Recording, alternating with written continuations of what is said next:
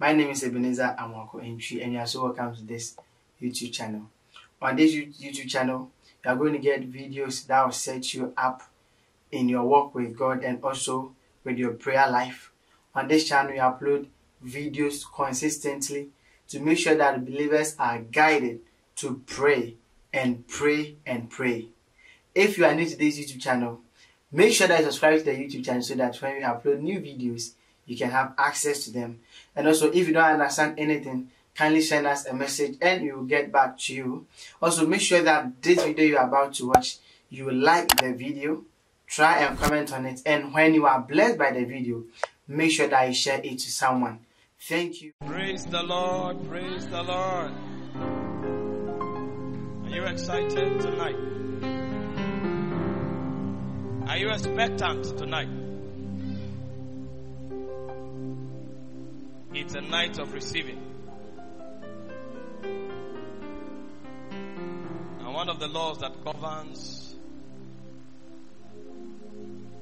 the protocol of receiving in the kingdom is the law of expectation. If you don't have expectations, there's not much God can do for you. The Bible said the expectation of the righteous, shall not be cut short. Tonight, if you have an expectation, can you lift your hands toward heaven and just whisper something to the Lord? Can you tell him something very beautiful? Emmanuel. Help me now, Father. Emmanuel. Come on. Emmanuel.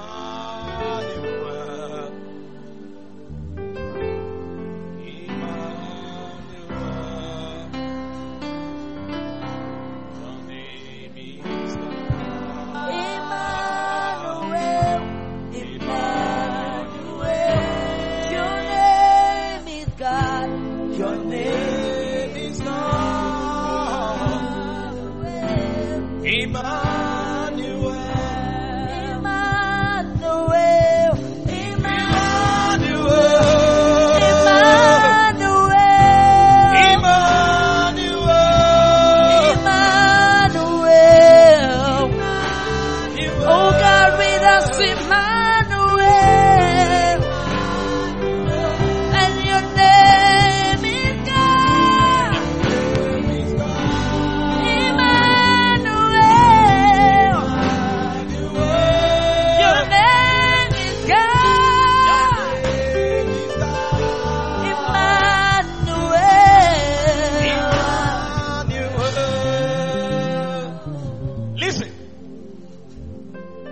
When it comes to matters of transformation, there is so much that depends on you, because you need to cooperate with the Holy Ghost.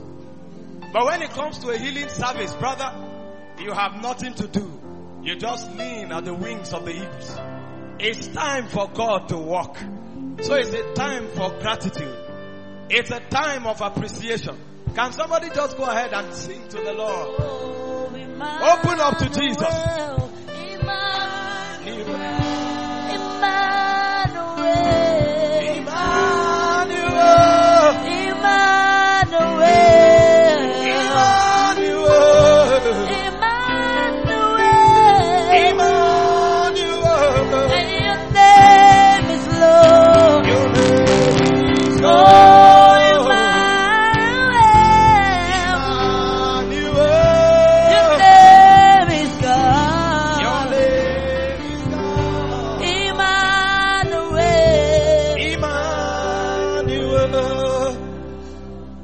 Thank you, Holy Spirit, for what you are set to do tonight in our midst.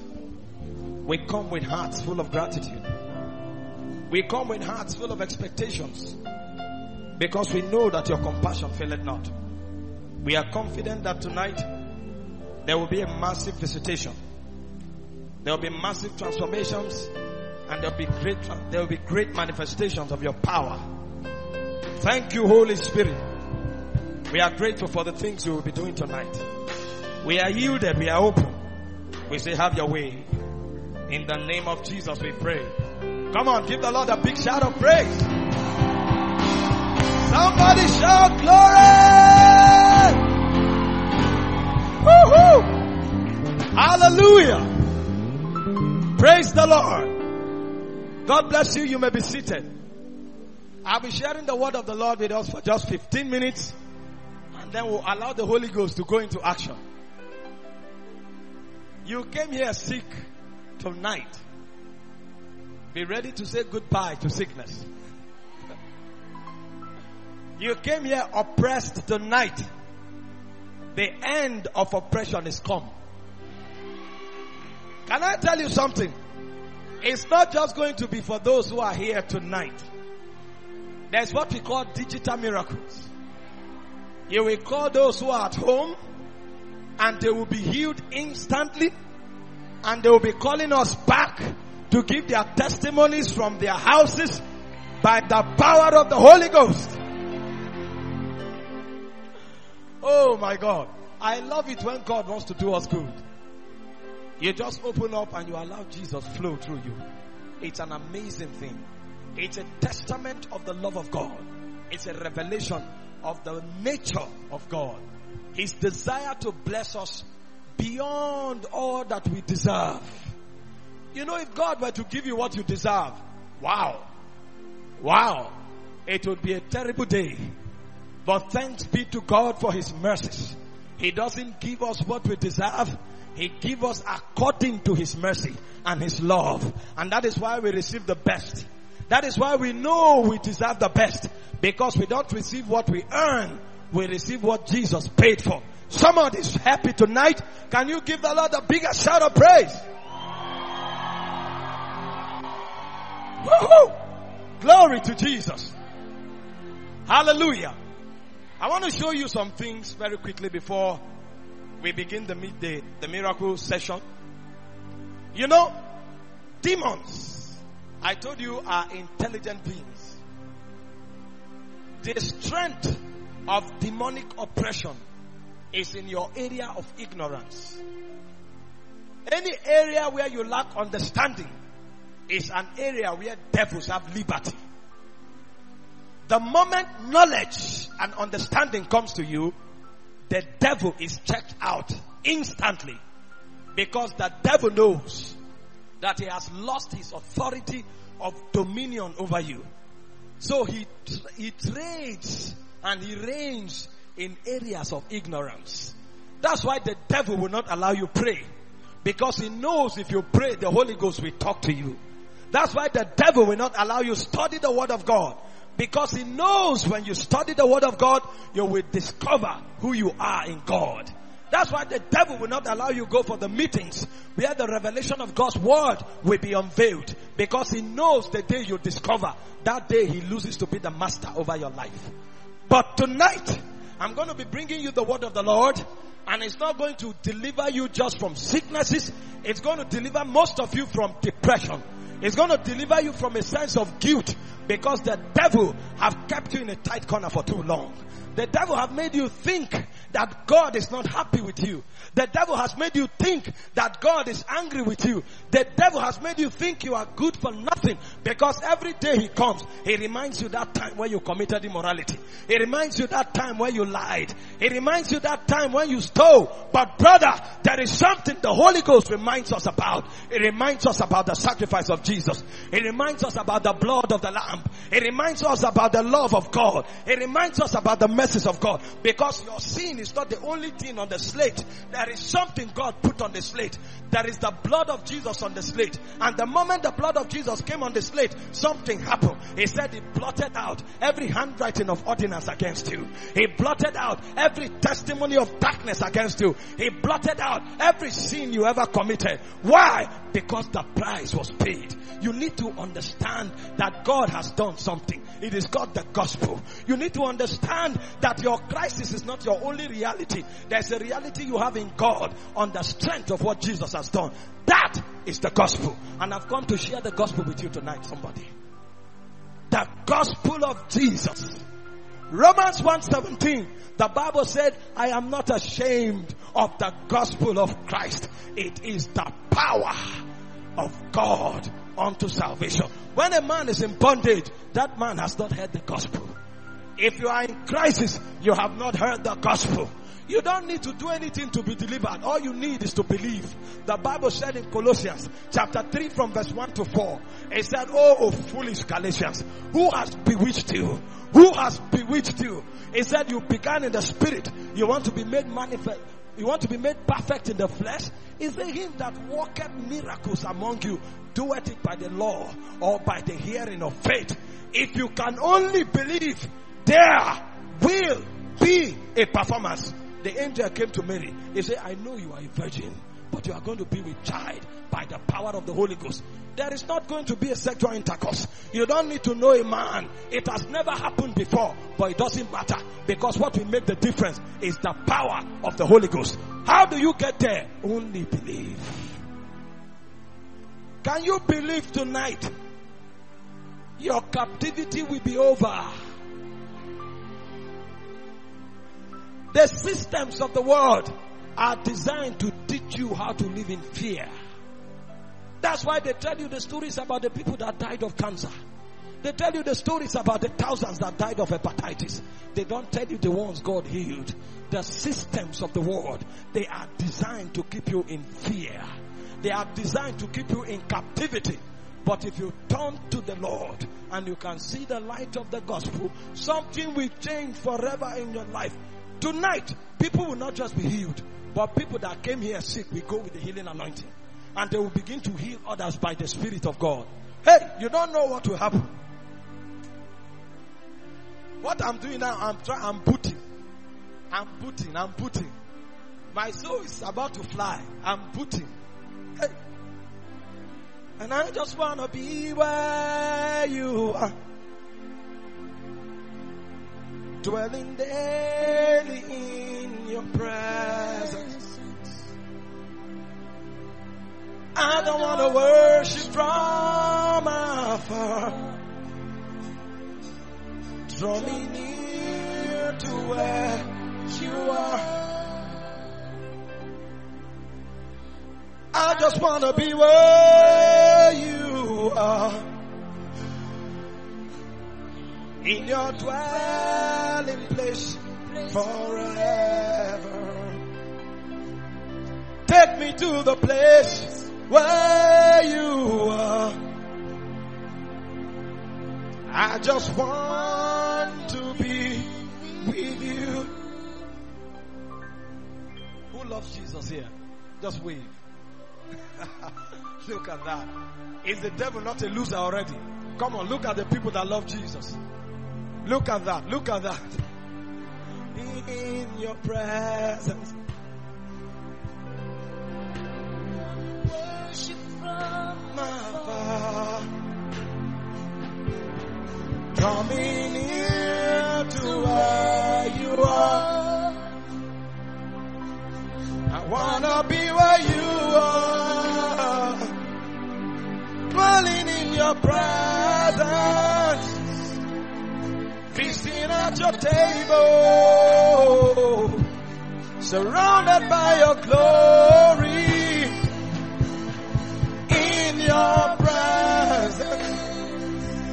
That's where I always want to be. I just want to be. I just want to be with you. John chapter 10 verse 10. The Bible said the devil cometh not but for to kill, to steal and to destroy. The manifesto of the devil was made bare. You know, Jesus needed to tell us the agenda of the devil. Because it's possible for you to be deceived and beguiled by the devil. You know, the Bible said the devil beguiled Eve. The voice of Satan is sweet. The strategy of the devil is slippery. It sustains the capacity to lure. It sustains the capacity to beguile. So Jesus needed in clear terms to tell you the agenda of darkness. He said the devil cometh not but for to kill, to steal and to destroy. He said, but I am. My visit to the earth is a contrast of everything the devil is doing. He said, I am come to give you life and life in abundance. If you are not aware, you may fraternize with darkness thinking there is a future. Have you been to that spot before where the devil tries to debate with you or bait something for another, and then you think what you are receiving or what you are given rather is small compared to what you are receiving? The devil doesn't have a gift. Everything he has is called death. The Bible said in Acts of the Apostles chapter 10 verse 38, it said how God anointed Jesus of Nazareth with the Holy Ghost and with power, who went about doing good, delivering all that were oppressed of the devil. Sickness is an oppression of the devil. The devil will oppress you with sickness and still comes to tell you that it's your fault. He will oppress you with sickness and still come to tell you there is no deliverance for you. He will want you to know that you will not be healed because of what you did yesterday. Jesus saw what you did. Did you remember that in scriptures nobody was saved in the days of Jesus because salvation was only possible by the Holy Spirit? But everybody Jesus healed were sinners. So the healing power of God is not obstructed by sin. The healing power of God is not reduced by sin, because Jesus healed the sinners. And did you see and study your Bible that Jesus never asked anybody why he was sick? He didn't care whether it was your ancestors that did something. He didn't care whether it was your sin that did something. All he was interested in was to do good, because the anointing upon his life came to do you good. So brothers and sisters, that story the devil is telling you just expired a moment ago, because your sin cannot stop you from the healing power of God. The reason you put away your sin is because you have understood the love of God. The reason you put away your sins is because you have become a reasonable Christian. You have seen the sacrifice that Jesus paid for you. So it is no longer reasonable for you to continue in sin. You want to taste of the love of God. So your sin is not a hindrance to your healing. You are the one thinking it's a hindrance because the devil sold that idea to you. Can you tell somebody you are a candidate of divine health? How God anointed Jesus of Nazareth with the Holy Ghost and with power.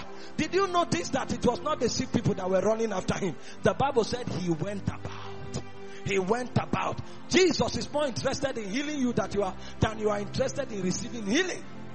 Because some of you think you need to do something to receive healing. Jesus doesn't care what you need to do. How God anointed Jesus of Nazareth with the Holy Ghost and with power, who went about. The Gadarene maniac, he was on another side of the sea, mad and locked in the tomb. Jesus finished a crusade. He was supposed to be tired that evening, but he did something. He had to cross over the river because there was a sick man on the other side of the tomb. He finished the crusade. He was tired. He was exhausted. He had every right to rest, but because of what was troubling him, he could not sleep because there was somebody sleeping in the grave. He had to go across the borders, and he healed the Gadarene maniac, and he turned back immediately. So the reason Jesus took the stress of crossing the sea was not because he wanted to visit the city. There was one man sick. Because of one man, God can travel from Lagos to Edo State. Because of one man's sickness, the Holy Spirit can leave Makurdi and come to Edo State. He passes by your city tonight. Are you going to receive? It's your choice. How God anointed Jesus of Nazareth with the Holy Ghost and with power. Can you ask the Lord for healing tonight? All you need to do is to ask, brother. He said, ask, you shall receive. Seek, you shall find.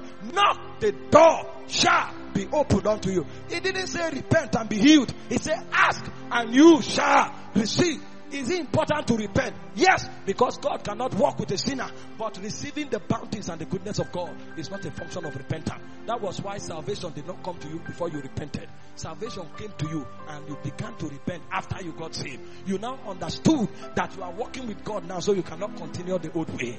Are you listening to me, somebody? There is a free ticket of healing tonight for anybody who can believe, for anybody who will wish to receive. I want to share with you something this evening. I call it spiritual insurance.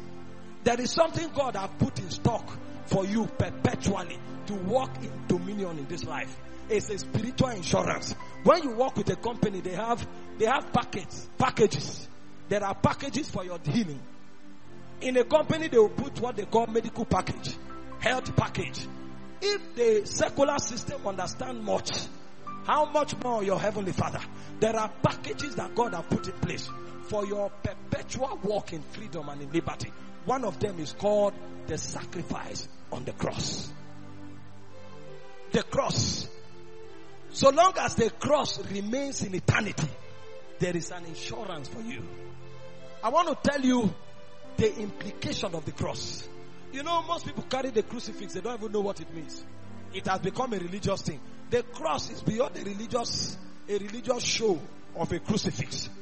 The sign of the cross is not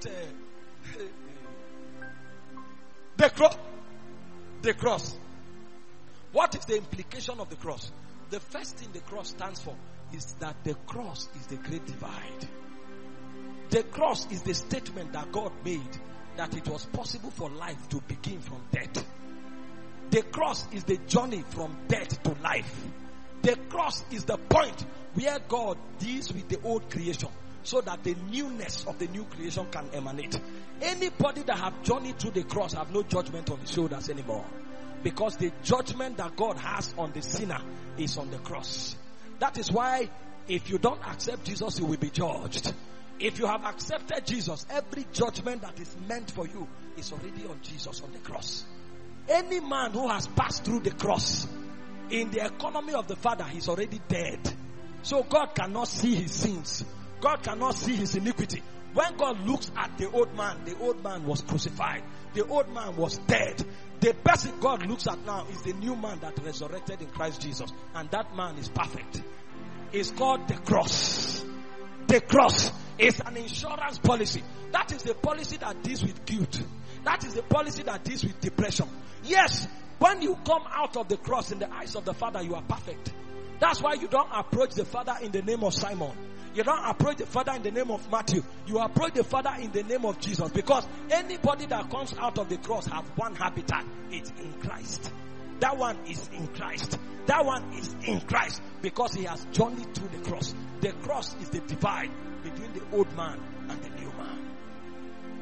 The cross is where the judgment and the anchor of God was placed. You know, when you sin now, sometimes God will want to kill you because the wages of sin is death.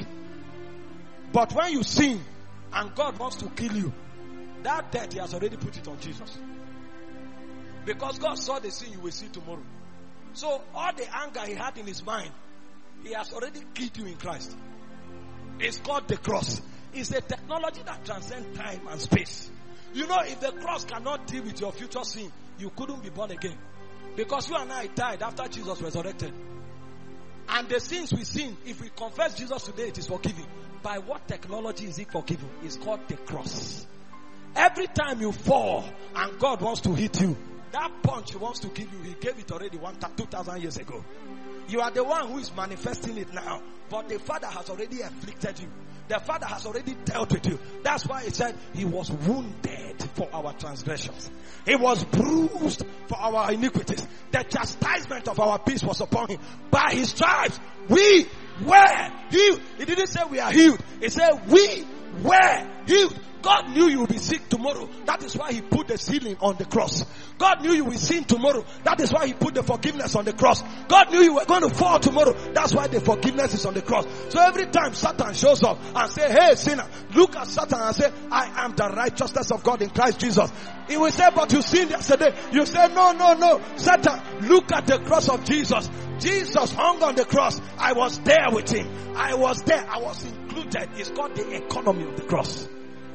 It is your perpetual insurance. Your perpetual. Listen, I thought about consecration yesterday. I thought about priesthood yesterday. I know the place of kingdom responsibility. But I'm telling you what you need to know so that you can never be a slave of the devil. It's called the cross. Is it that you died with him? That you died. You don't have a life anymore. That's why Paul said in Galatians 2:20, he said, the life that I live now in the flesh, it is the life of the Son of God who died for me. It is called the journey of faith. Every time I walk with my shoulders high, because I know the accuser of the brethren can't come near. I understand that the cross paid the price. My mistakes, they hung on the cross. My accusation, they hung on the cross. My judgment, it hung on the cross. Will that give me a license to continue in sin? No, because I was not the one hanging on the cross. It was somebody else that died for my pain. It was somebody else that died for my sickness. So every time I want to live my life, I will live with an understanding that the sorrows that should come to me, somebody else bore it. So my life becomes a perpetual gratitude to Jesus. So the cross is not a license for sin. The cross is a revelation of gratitude. I sinned. They were supposed to shoot me. And then my brother shows up and say, I am Michael. And then they killed him. Everything he is supposed to do while he's alive, I will do it for him. That's why Paul say, be a reasonable Christian. You will not be forced, but it behoves you to be reasonable. He had a family, he had a life, but he died for you. What do? You become a reasonable Christian. So everything Jesus would have loved, everything Jesus would have done, I will do it in this life. So when you look at me, you see Jesus, because I'm living for Jesus. It's called the technology of the cross. The cross is where the power of Satan was taken away. You know, Satan is the God of this world, because when Adam fell, he gave him authority over this world. Satan became the ruler over this world. So everybody that is under disobedience, according to Ephesians 2 verse 2, is the son of Satan. But in the cross, something happened. We died. So we disappeared from the radar of Satan. When he looks for me, he will not find me anymore. You know why? Because I died. He can't find me. If somebody dies, what happens? He goes 6 feet below. You check him in the registers on the earth, you won't find him. He is deleted from the world. When I entered the cross with Jesus, I vanished from the radar of Satan. And every power Satan has over me, something happened. The Bible said he spoiled principalities and powers. He made a public spectacle of them, triumphing over them in victory. Where was that done? On the cross. Colossians 2:14 and 15. This is why we have assurance. We don't have assurance because we fast and pray. We have assurance because the price was paid by Jesus. The cross is the system of kingdom insurance. The cross. Every time I go to God to demand something, I don't come kneeling there and say, Lord, look at me, a humble sinner. No way. Thank you, Father, because I'm the righteousness of God in Christ Jesus. Thank you because the price was paid. I come boldly before the throne of grace. Paul said, come boldly. No. On the account of the cross, I have become the child of God. When God looks at me, he looks at Jesus, because I have no life anymore. I only appear in Christ.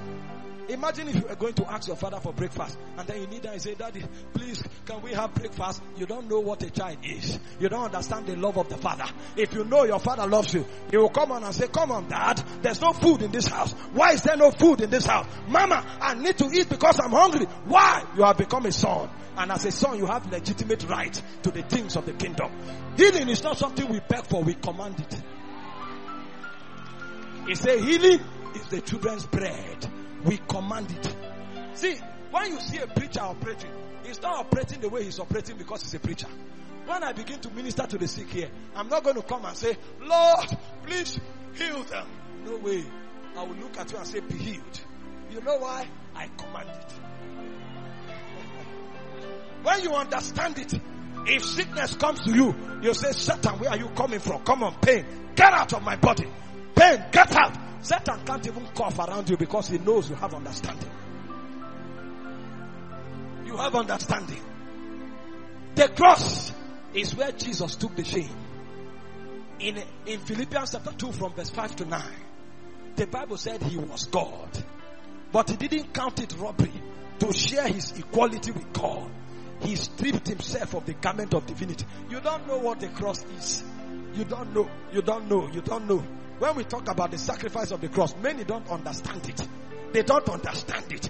The cross is where the greatest revelation of the love of God was displayed. You don't understand. Do you know what it means? Maybe they now call my brother here and say there is a crisis in the pig kingdom. You need to become a pig. And then you go into the pig kingdom and you suffer the life of pigs. You will live in mud. You will eat feces. You will become a pig and then you will die as a pig so that every pig can be justified. And you know the problem? You will never be a man anymore. Even if you come in our midst, you will remain a pig forever. Right now in heaven, Jesus cannot appear as a God. In heaven, he's still a man. Why? He descended to the level of creation because he needed to deliver you.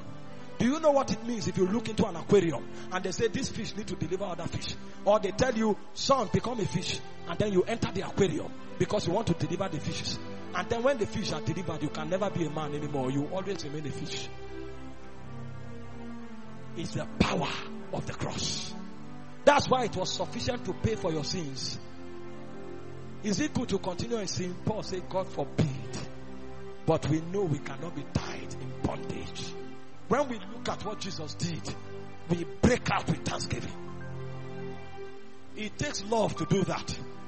It takes love. I'm sure of the love of God for my life. I'm sure about it. I don't need anybody to tell me God loves you. Because I understand the sacrifice on the cross. I have confidence in the love of God. That's why if I sin, I don't run away from God. I run to God. God gave David 3 options. Either to be slain by his enemies for 3 years, or to suffer plagues for 7 years, or to come to God and allow God to deal with him. He said, God, you better deal with him, because in God there is plenteous redemption. When you sin, you don't run away from God, you run to God. That's where your hope is. Because on the cross, he demonstrated the highest level of love. The cross is the greatest mystery of all existence. There are 4 absolutes that you can never contradict. 2 of them, particularly because of what I'm teaching, is justice and mercy. What mercy demands is that whatever the case is, just let go. But what justice demands is that the penalty for every offense must be paid. So if God wants to display mercy, it will be at the expense of justice. If God wants to display justice, it will be at the expense of mercy. But because his nature is a just nature and at the same time a merciful nature, he cannot choose one against the other. On the cross, God was able through divine intelligence to demonstrate both justice and mercy at the same time. The price of sin was completely paid for, and the penalty of death was levied. And then the mercy of God was completely paid for, because every sinner was exonerated. How was that possible? It's the mystery of the cross. Because God himself took the penalty so that you who is a sinner can be let go. So mercy was demonstrated in the highest feat, and then justice was demonstrated in the highest feat. It's called the mystery of the cross. That's why on the cross every principality was disarmed. That was where the devil was shamed. Because the devil sinned in heaven, there was no way he could be redeemed. So when the devil deceived man and man fell, the devil thought man too was doomed. You don't know what happened in heaven before you were created. There was actually a boast. Oh, let me tell you a quick story in eternity past. What gave God pleasure in eternity past was Lucifer. Lucifer was the reflection of the greatest beauties in all of the creation of God. If God wanted to derive pleasure, what he needed to do was Lucifer to come on the display. Oh, you need to study about the credentials of Lucifer. I did a teaching on the 7 credentials of Lucifer to teach you the dangers of pride. I did a teaching. You need to know who Lucifer was. The Bible called him the son of the morning. The Bible called him thou that sealed the sun. What it means is that Lucifer was brighter than the sun in glory. If Lucifer shows up like this, you don't need the sun. The sun will go dim. That was the glory that the being carried. It was a reflector of light in the heights of the heavens. Lucifer was the one that conducted the worship in heaven. The Bible said from the day of thy creation, thy types and thy tabrets were in thee. So if God needs to be happy, Lucifer just needs to show up. He will do like this. Heaven will be full of joy. He understood the mood of God. He could create the mood of heaven.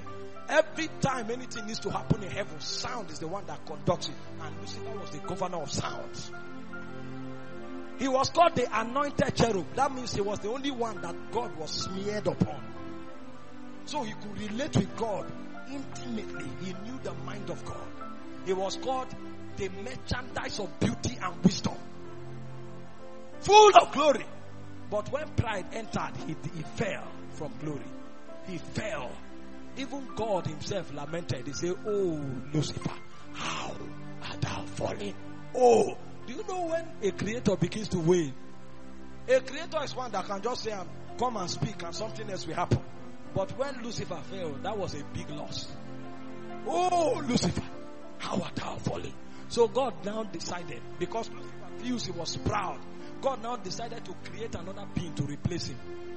That being will become his object of love.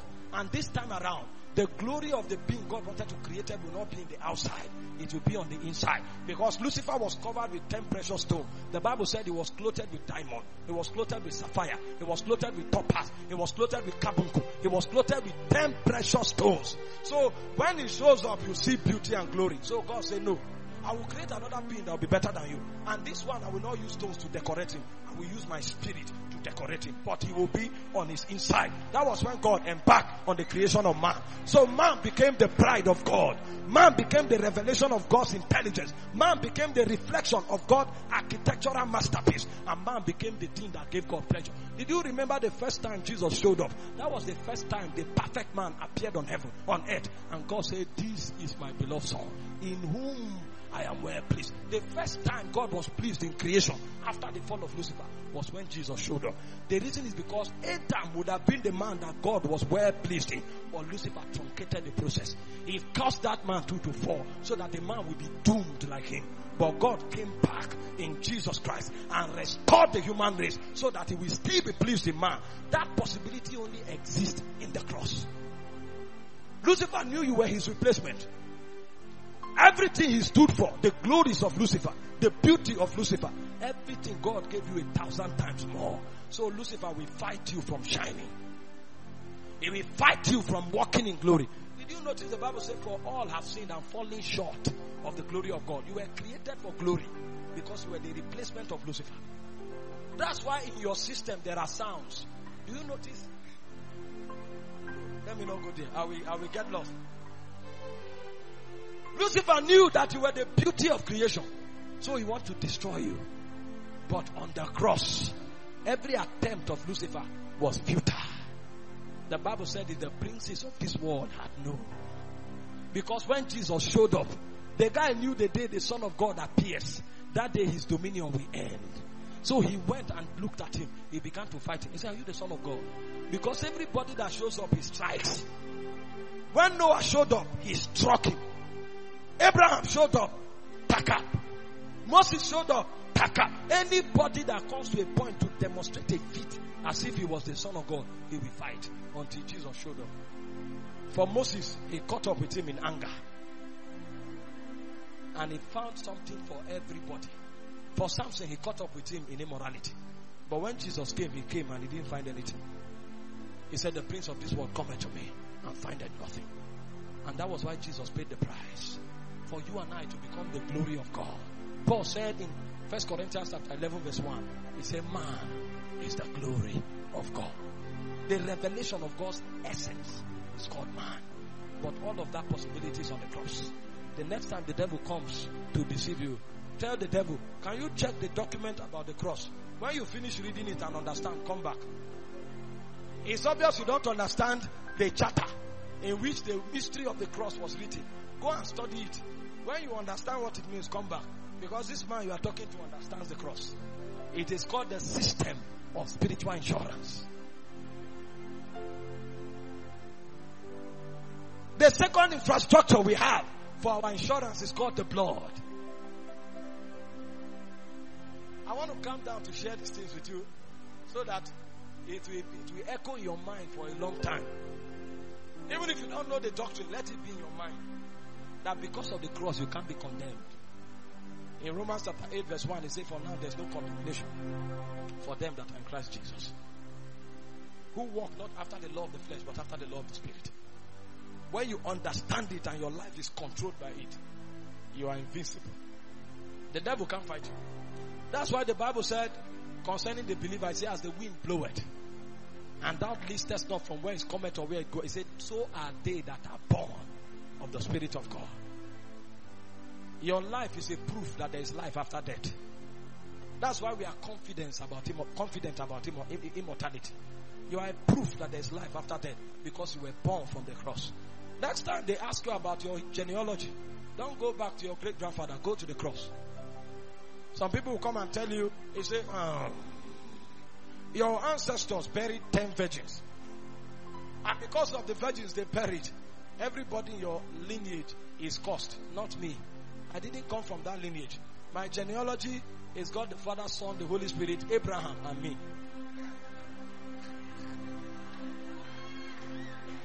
God the Father, Son, the Holy Spirit, Abraham, Jesus, and because Jesus is the seed of Abraham and all of us emanate from him.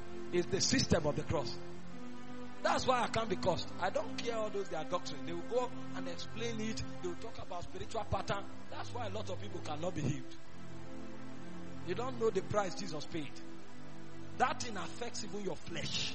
He said we are now one flesh, one blood, and one bone. It is the system of the cross. I can't be condemned. This is organic reality. Do Christians still commit sin? Do they still fall? Do they still make mistakes? Yes. Because all of us are a work in progress. But sin will no longer have dominion over us. Every time the devil gets us, we rise again. And we call God for mercy. And we receive grace to move forward. Because the righteous man falleth 7 times. And 7 times he rises again. We will never lie down and make sin a practice or a lifestyle. It's the system of the cross. We understand that we are delivered. The second infrastructure is called the blood. The blood is the silencer of the accuser of the brethren. You know, the devil is a rebellious spirit. The devil knows you are called. He will come to you and say, are you sure you are called? Did you study about Jesus in Matthew chapter 4? Jesus that was the direct incarnate of God. He will come and say, if you are the Son of God. What do you mean? Do you know who you are talking to? If you are the Son of God, you know I'm the Son of God. Why are you asking? So the devil will come and tell you, are you sure God is happy with you? Why would God be happy with me?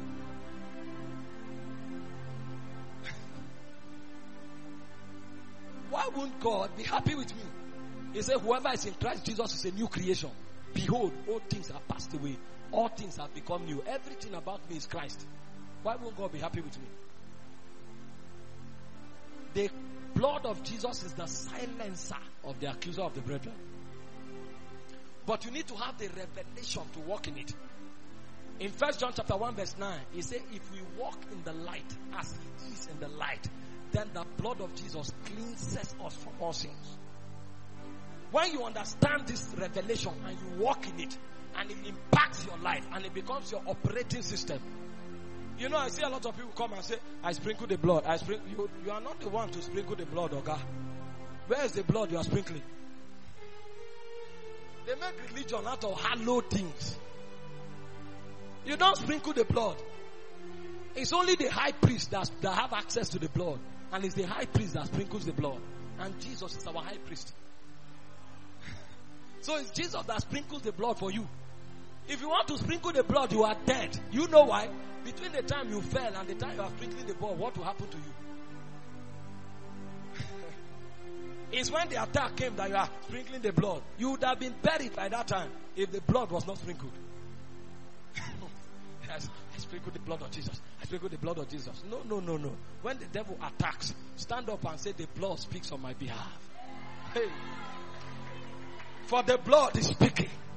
Because the high priest, when he ascended from the grave, Mary Magdalene came to touch me, saying, no, touch me not. I have not appeared before the Father. And when he appeared, the Bible said, he entered the Holy of Holies in the heights of the heavens, and he sprinkled the blood on your account. So the blood is speaking for you perpetually. So I don't need to say I sprinkled the blood before the magic happens. When I show up, I know the blood is already been sprinkled. Because if I walk in the light, if I walk in the revelation, if I walk in the understanding, then the blood is already working. Jesus is the administrator of the blood, and the blood is speaking for you now. See, it's because the blood is sprinkled. That's why you can ask God for forgiveness in the first place. Who told you can be forgiven? There's no forgiveness in anybody. Forgiveness is only in Jesus. It's in Jesus that you and I have forgiveness. And it's because the blood is being sprinkled. That's why you have forgiveness. When you go to God and say, Lord, I'm sorry, you think it's your kneeling down that will pay for your immorality. Do you know what happened when you fornicated? Do you know the princes in darkness that you gave access to? You don't even understand what happens organically for sins to be forgiven. For sins to be forgiven, the Son of God had to die. He had to be put to shame. When Jesus was hanging on the cross, he was not wearing boxers, he was naked. That is God humiliated among men. So you think because you came and cried, Adela, have mercy, you are forgiven. You are a funny man. When we go to ask for forgiveness, we are doing that with assurance that the blood is speaking. The blood is the basis for your asking for forgiveness. And that's why in this kingdom, the Bible says there is nothing you can boast about. Everything you are, will ever be, and can ever be, is based on what Jesus did. There's no room for boasting. The man who is standing is not standing because he's strong. He's standing because the Holy Ghost is at work in him. The blood is what cleanses you from sin. If you are righteous, it's because the blood is speaking. Not just because you have the nature of God. The blood is constantly being furnished in your direction. What the Bible calls forgiveness is not pardon. God doesn't know how to pardon. You can insult me and I say, okay, don't worry, I've pardoned you. God don't know how to do that. God doesn't pardon. I know some people are hearing it for the first time. Spirits don't pardon. If the offense is there, you must be punished. Because spirits are just. They are just beings. And they walk in the realm of the spirit, which is a legal system. There is nothing like pardon. The word used as forgiveness in the New Testament is the word aphesis. In the Greek, it means to be blotted out. The reason God forgave you is because your sins was washed. So even God himself, when he checks, he won't see it. If God sees your sin, you will be punished. If God looks at you and he sees your sin, you will be punished. The reason God forgives you is because when he checks you and scrutinizes you, he can't see your sin. The blood will wash it off. That's why he said your sins were blotted out. If there's no economy of the blood, there can be no forgiveness of sins. The Bible said without the blood, there is no forgiveness of sins. If your sins are not washed off, God can't pardon you. So the reason we ask for forgiveness in the first place is because the blood is speaking. The thing was washed off. And there is a technology in God that is so strange. You know, God dwells in eternity. Eternity means, it doesn't really mean beyond time. It means outside of time. So God can still enter your yesterday and be relating with you as if yesterday is today. He can enter into your future now that you are here. And God will interact with you in the future and go back to heaven. When you arrive at the future, then you start talking to God. You say, I have an encounter. No, that encounter was there since the foundation of the world. It's the dynamics of spirit life. See, the encounter you will have tomorrow is already in tomorrow. Because God doesn't work by time. And the same way, when God forgave you your sins, he entered your yesterday and deleted it. He entered your day before yesterday and deleted it. So you yourself, if you go back to yesterday, you will not find your sin. It's not there. It's the technology of the blood. It blots out your sins. That's why God can forgive you. Because the sin is no longer there. And that is why every time we look at Jesus, we say thank you.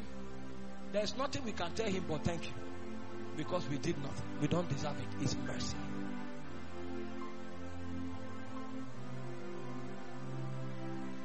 I just want to be where you are.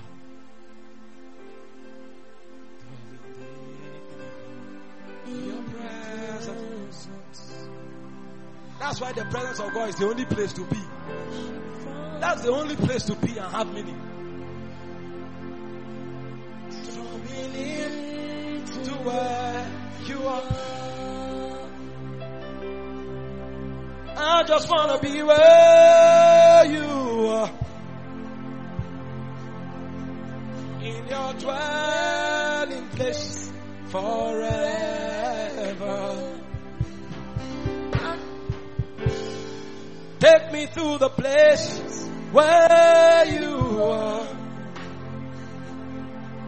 I just want to be with you. See, if you understand the gospel, right? you become very, very reasonable. And you become very, very grateful. Do you know why sometimes we are arrogant around God? We don't have understanding of what He did for us.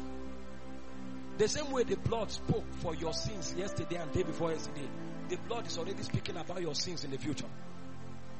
So when you enter the future, you enter with gratitude. You say, thank you, Lord. Thank you, Lord. So you knew I will mess up and you are still using me. Do you know as we are moving in the anointing now, we may sin tomorrow. God knows that we will sin tomorrow. There are some prophets that minister powerfully in the anointing. 1 month later, 2 months later, they fell into fornication. When they were moving in the anointing, God was already aware they would fall into fornication. How did God still allow them move in power? It's the mystery of the blood. Because the blood is already there. That time you are asking for forgiveness, the blood is already there. That's why we are so grateful. When people begin to grow in God, right? When you come to hear their prayers, they don't have many things to say. Sometimes a man kneels down for 4 hours and he says, thank you, Jesus. Thank you, Jesus. Sometimes he lays down and he says, Lord, have mercy. Have mercy. Have mercy. Why can you use a man like me? Have mercy. That man has grown. But when you see a young believer, he will stand and say, him that dwells in the right hand of Zion, him that moves by the powers of the consolation, he that has, is talking grammar, he thinks it's grammar. But the elders, they have seen the sacrifice. They understand the weight of the sacrifice. So when they show up, they say, have mercy, have mercy, have mercy. The blood is the last card. You are justified because of the blood. Never allow the devil come to put you in bondage anymore. The reason you will not sin is not because you now discover you are forgiven, so you do what you want. The reason you will not sin is because the love of God constrains you. Now you have known the love of God. The love of God constrains you. Listen, some preachers come and say, if you tell people this kind of thing, they will continue in sin. It's a lie. They gave them over 600 laws in the Old Testament. They were even killing some. They were stoning people to death. People were still sinning. Fear does not stop you from sinning. Fear will only torment you. The Bible says fear bringeth torment. What will set you free from sin is the love of God. Paul said the love of God constraineth us. It constrains us. Because we understand that there was one that has borne our sins. The reason most Christians are not grateful because they don't understand the depth of the work of Jesus. If a man shows you mercy, you can never offend him. Even in the natural, you understand better. You don't have school fees. They were driving you from school and somebody pays your school fees. Forever, you'll be indebted. It's called the love of God. And it's the mystery of the blood. That's what silences Satan. If Satan knows that you understand that the blood is speaking for you, he will not come troubling you with depression anymore. I don't know what will happen to me to be depressed. I can never be depressed. I can never. And I'm telling you, I've seen terrible things. I have seen terrible things. I can never be depressed. I was in 300 level in 2009 when my mom died. I woke up in the morning. They told me my heart broke apart. But I got up. I said, thank you, Lord. You know better. This is not what I desire. But I know at the end, you have a better answer. And I went and wrote my exam that day. Some years ago, my other brother died. I had an impartation service the next day. I went to the impartation service. I was crying, but I was ministering. The power of God. I can't be depressed. I was serving in Warri in 2013. The day I entered Agbo, I was in Kano first, but I had to go to Warri. So many stories. The day I entered, I was going to Warri in Agbo. Armed robbers robbed people just before our car came. Oh. And I was like, I've entered the jungle. I entered that day to get my place of primary assignment. And while I moved around, I didn't get a place. That day I had to return to Asaba. I checked my pocket. There was 20 naira. I had exhausted all my money. Wow. I began to speak in tongues. I carried my phone to call my friend. Battery, battery, phone went off. And I just saw a robbery and I don't have any place to stay in worry, I began to speak in tongues and headed towards the ATM. God, you will either answer today or me and you will die. Takapasotaya, retatash, bariata, etataya. If what they say about speaking in tongues is true, it will prove itself today. Because if this tongue cannot deliver me, I will not speak it when I see a demon. Shatata, barakata. I entered the ATM. I slotted my ATM and I withdrew 5,000. Meanwhile, there was no kobo there. Jadata, elakatea. Oh, if you don't learn these things, you will try to understand it in the day of trouble, but that day there will be anxiety. That's why it's better to learn it where you are at peace. The day trouble comes, you are already a master. You are not going doing trial and error. You are a master. Many people pray in tongues when their wives are in the labor room. No. You had 9 months of prayer.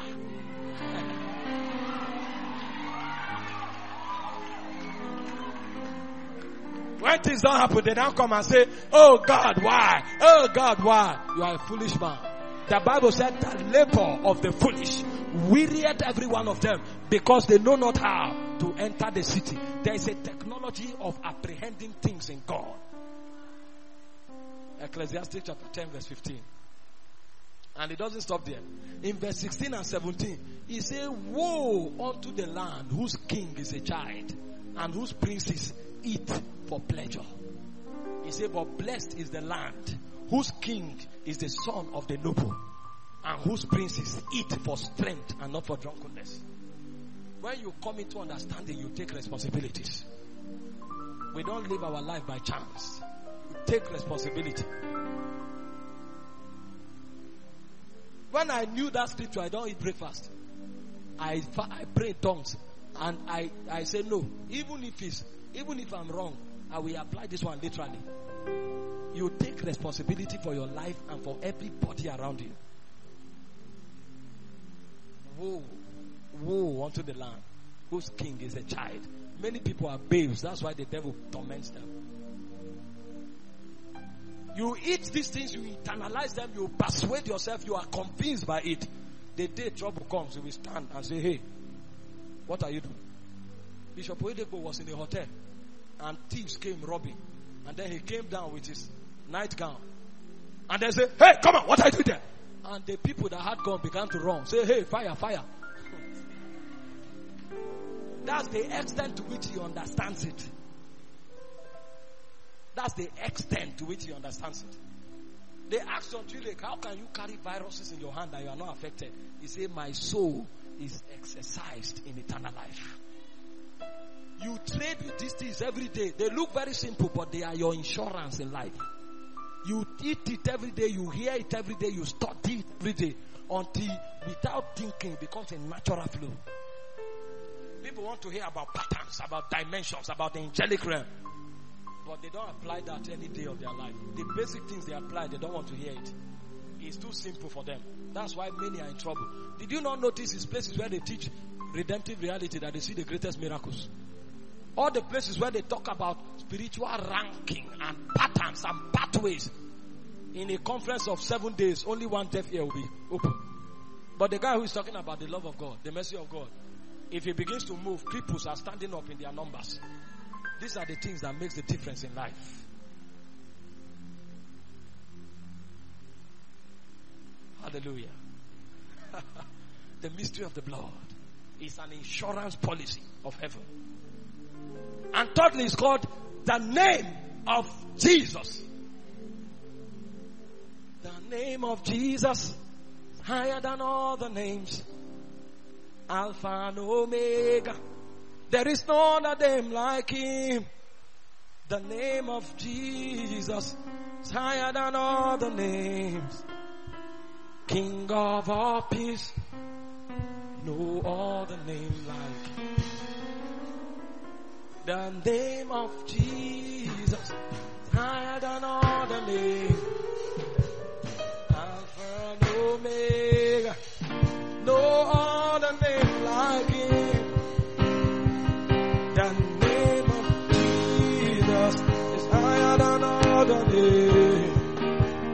King of all peace. No other name like it. That name, that song will be our activator of the miracle power. Wait small. The window has not opened. The name of Jesus.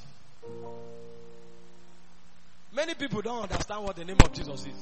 So they are in a vehicle. And then the driver just brakes with full force. Jesus, Jesus, Jesus, Jesus. They just profess their fear. They are calling Jesus, but what went up in the spirit realm is fear. And it's a dark cloud. You know, the economy of language in the spirit is different from the natural.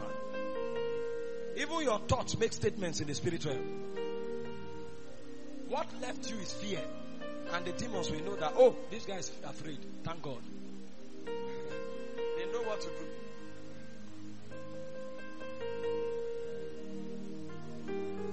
If you know the name of Jesus, you are a conqueror in life.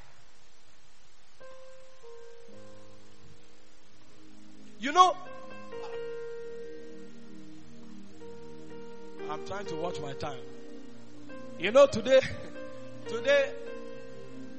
I'm not talking about transformation, so I'm keeping it calm. So that you will know it's God that does these things. It's not the man. Most times when I share the gospel, I try to make people look away from the man. To look at Jesus. You know, nowadays, there are many ways men of God package themselves. The guy enters the hall and is quiet. He just looks like this. He's connected to heaven. That time his angels are talking to him.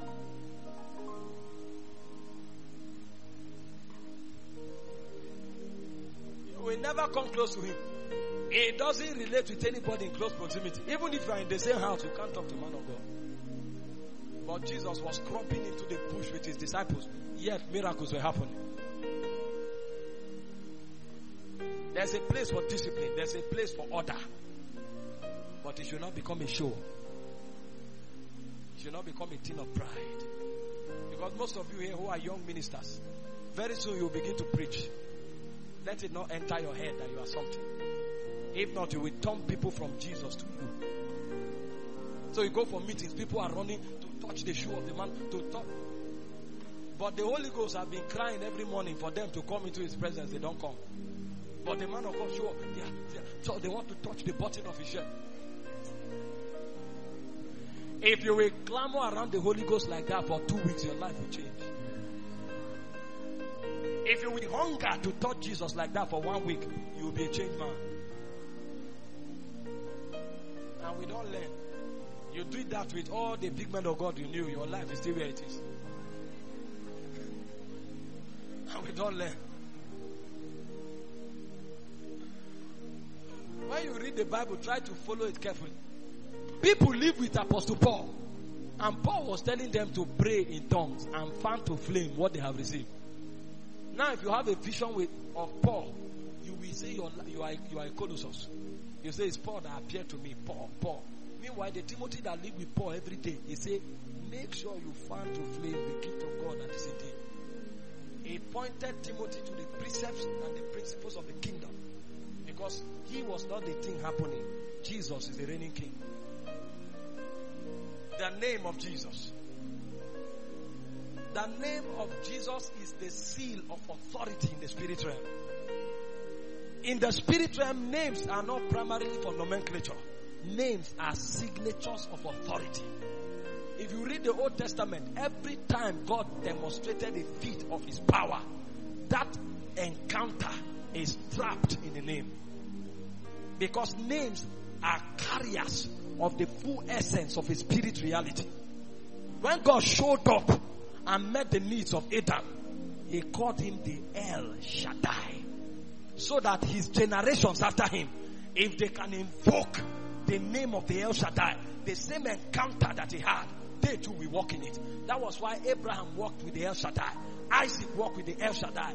Jacob walked with the El Shaddai. Because the fullness of the reality of God as El Shaddai is trapped in the name.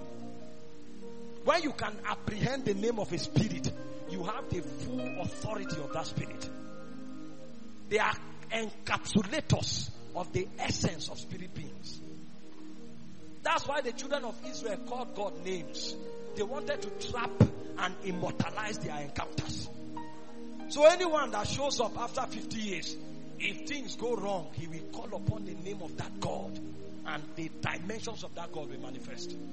When we call the name of Jesus, the name of Jesus is the fullness of all of the totality of the Godhead put together.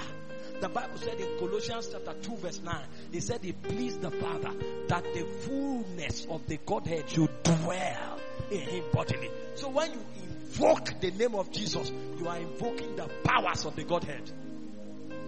With the name of Jesus, you don't need to call El Shaddai, you don't need to call El Elyon, you don't need to call Jehovah Sabaoth. When you call Jesus, the fullness of God comes to manifestation. It is the seal of authority that we have in the heavens. That name was not available among men. Men had no authority to use that name. For men to use that name, Jesus had to become a man and pay the demands of justice of the Father before that name was available for men. In Philippians chapter 2 verse 5 to 9, after Jesus did all that he did, the Bible said, and God exalted him and gave him a name that is above every other name, that at the name of Jesus every knee should bow, both in heaven, on earth, and in the world beneath, and every tongue confess that Jesus is the Lord. So what God added to the name of Jesus for man to use is Lord. So every time you invoke the name of Jesus, you become Lord over circumstances. When he was born, his name was called Jesus. But Lord was not part of Jesus when he was born. Lord became part of Jesus when the sacrifice was complete. So if you call the name of Jesus, you become Lord over principalities and powers. You become Lord over demons. You become Lord over sicknesses and diseases. It is the greatest seal of authority that we have on earth. So anytime you call that name, never call it in fear. Because the name of Jesus is significant of lordship. Lordship. When you say Jesus, what you are doing is that you are proclaiming yourself to be above the circumstance. That's why when we see the sick, we say Jesus. When we see the demon possessed, we say Jesus. Because in Jesus we proclaim lordship. And it was available to you on the strength of the sacrifice. These are insurance policies that God put in place for your victory in life. Doesn't this God care so much? God knew you were going to sin sometimes tomorrow, so he put the blood. God knew you were going to be condemned in eternity, so he put the cross. God knew you were going to have crises and challenges, so he put the name. What a loving Father. If you understand the love of God, your life will change. Higher than all the name, Alpha and Omega, no other name like him.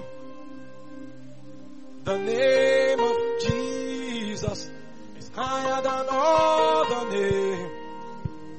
King of all kings, no other name like him.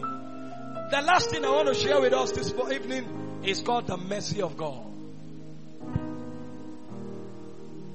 You see, these other things I have revealed, you need to know them and walk in them for them to work for you.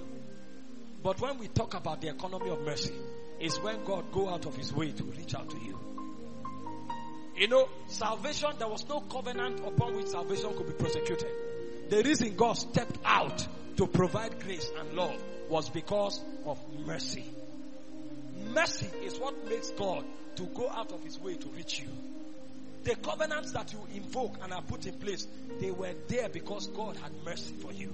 The Bible said, as a father pitieth his son.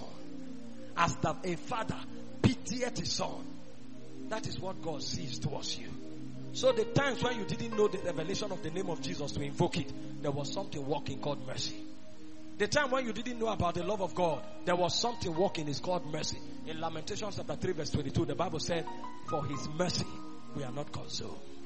Many times we don't know the resources to use, but there is something at work. The reason you went for that interview and you passed, favor spoke for you even though you didn't prepare for it, was because there is an economy called mercy. The mercy of God is superior to covenant, because covenants are born because of mercy. Mercy is the platform that covenant rests upon. If you know God is merciful towards you, every day of your life you'll be confident. And every day of your life you will be full of gratitude. Because even the places where we lack understanding. You know, the Bible said my people perish for the lack of knowledge. Have you noticed there are many areas where you lack understanding, yet you are still alive? It is the mercy of God that speaks. It's the mercy of God. These are insurance policies. I don't have time anymore to expound on things. That's why I'm speeding up. But we are going to pray for the sick now. We are going to pray for the sick now. Can you lift your hands toward heaven and worship God? The name of Jesus, higher than other names. Alpha and Omega. No other name like you. The name of Jesus, higher than other names. King of all kings. No other name like you. The name of Jesus. The name of Jesus. Higher than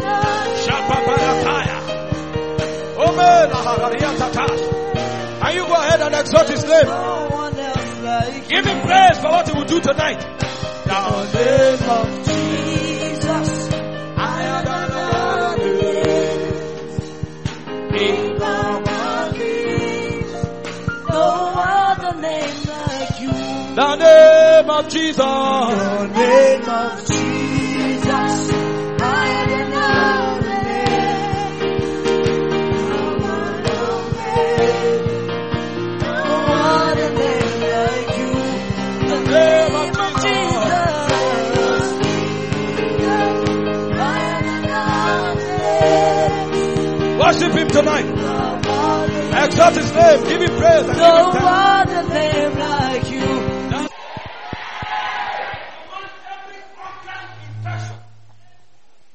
Kidney infections, liver infections, hepatitis, kidney stone, every kind of organ infection, heart infections, lung infections.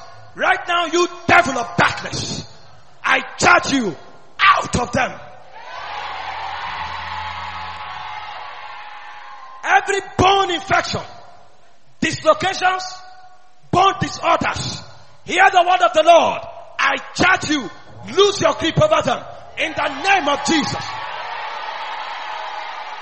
Every irregular growth in your body, lumps in the breast, growth in the armpit, growth on every part of the body that is irregular, in the name of Jesus, I command you dissolve. Let every form of chain, mental chains that cause retardation in understanding, that cause lukewarmness, backwardness, depression. You devil, what are you waiting for? Out in the name of Jesus. Come on. We are going to dance now. And as we begin to dance, you will discover something strange has happened. People with ear issues will discover it's opening. Growth will be vanishing. Eye infections.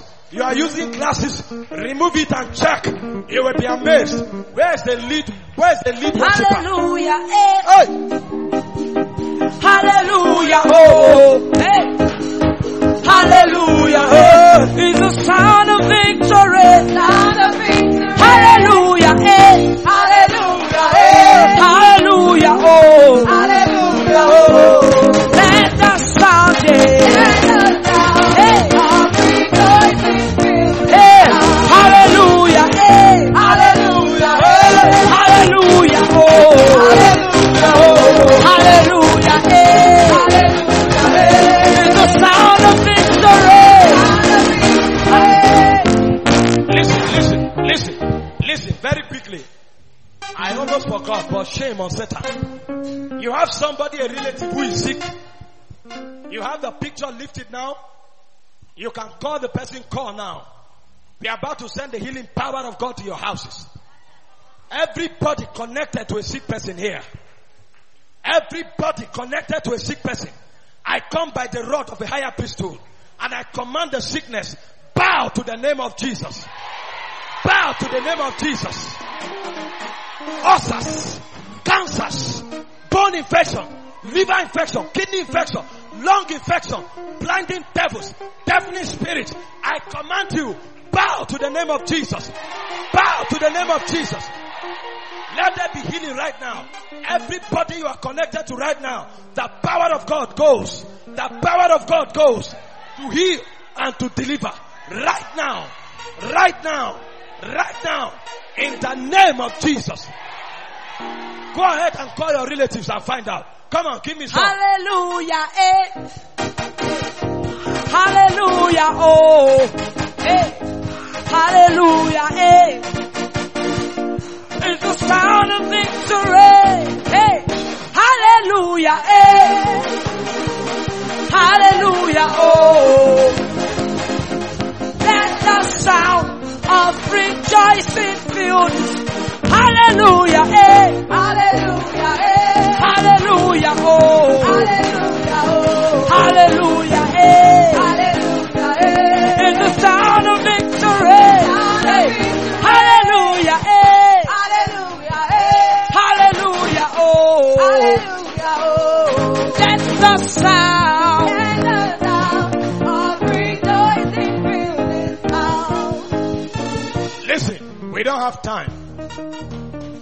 In the next 2 minutes as we sing, you've checked your body, something has happened, pain has departed, you can see where something has happened. Just come to the front very quickly. We'll take just 2 testimonies and then we'll flow because we have other activities. Let the sound sing, let the sound of rejoicing fill. Hey, he has made a way, he has made a way where there is no way. Hallelujah, hey, hey, it's the sound of healing. Hallelujah, hey, hallelujah, hey, let the sound, hey, he has made a way where there was no way. Hallelujah, hey, it's the sound of healing. Hallelujah, hey, hey, hallelujah, oh. Let the sound, yes, hey.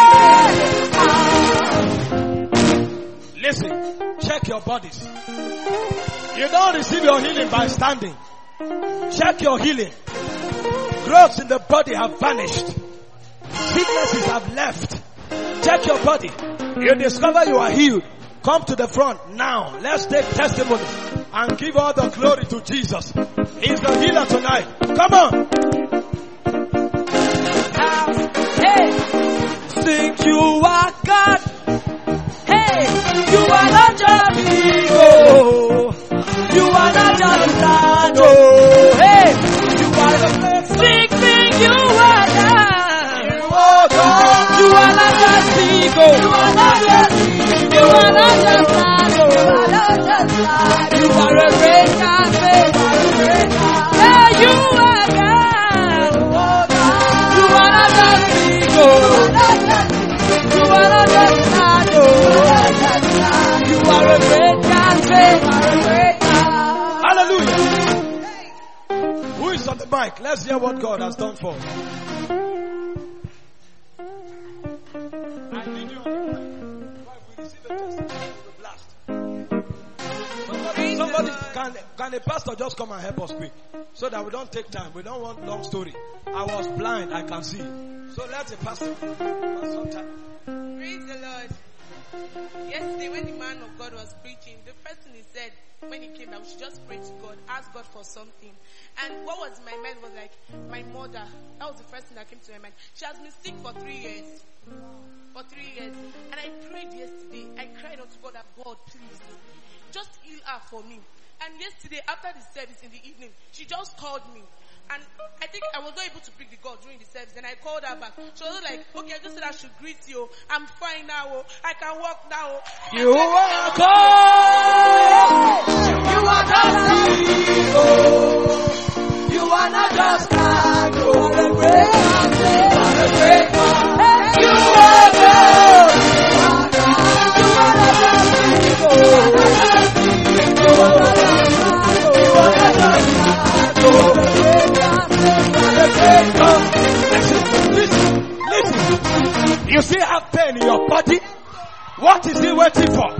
I command every pain. I command every devilish spirit. I command every blinding demon. I command every growth in the breast, in the belly, in the leg, out in the name of Jesus.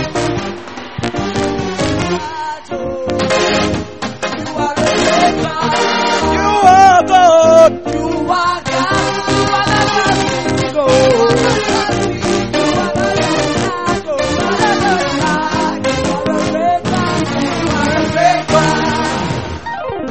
We call that digital miracle. People at home getting healed. Your mom couldn't walk. You said your mom couldn't walk.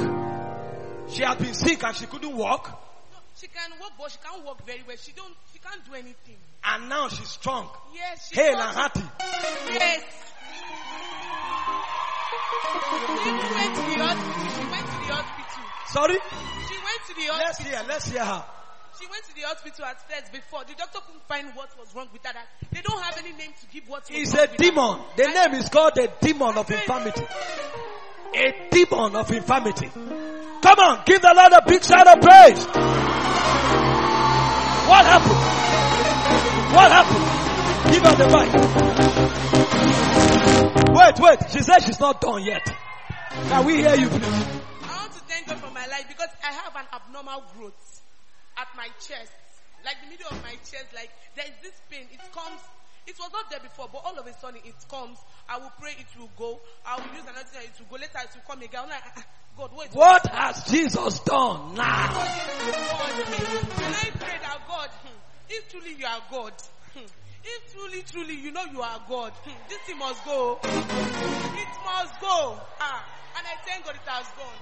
I don't feel it here anymore. Hey. And I know it has. She had a pain in the chest caused by an abnormal growth. The pain is gone. The pain is gone. We go there.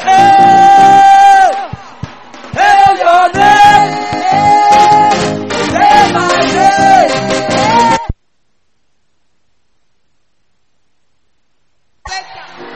If he likes, let him prostrate the sound. We are having a ride in glory. What happened, sister? I don't even know how to thank God, but I just want to thank Him. My father has been diabetic for 6 years. Her father has been diabetic for 6 years. What happened, sister? His blood sugar has been regulated since yesterday. There has been no issue. Since yesterday, the blood sugar has restored to normal. Kabiosi.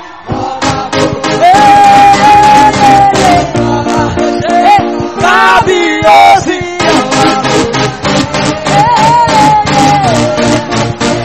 Kabiosi.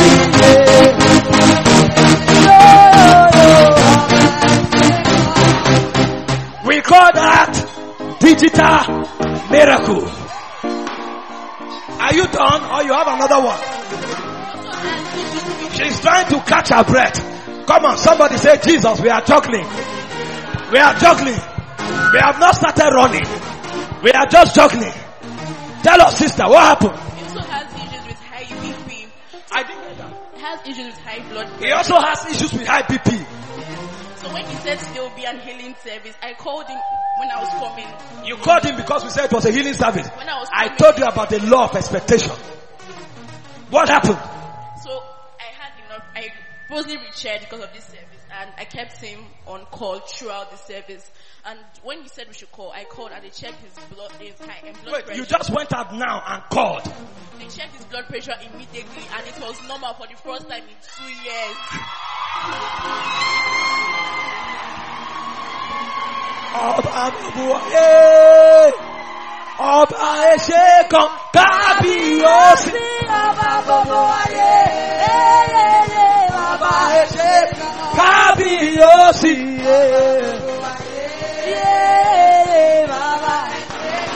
Listen, she just went out now and called her father, and high BP went down for the first time in 2 years. Who did this?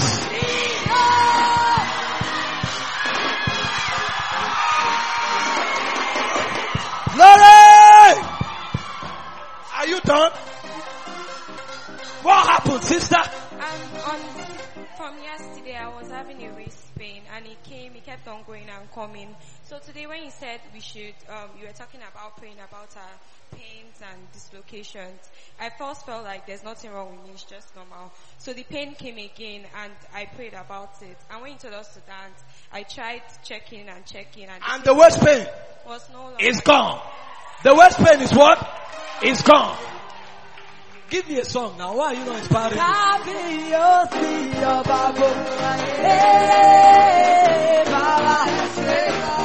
Listen. Let me show you. Let me teach you a secret. The Bible said the testimony of the righteous is just, making wise the simple. When one is giving testimony, what happens is that the faith of another is growing. And while the testimony is going, you can be receiving your own. So don't just shout. Come on. Tell Jesus, give me my own now. What happened, sister? I've been sick for 2 weeks, 2.5 weeks. First time they said it was food poisoning. Later I went for checkup. They said it's infection. But they did not tell me what type of infection. They said it was food poisoning. They now said infection.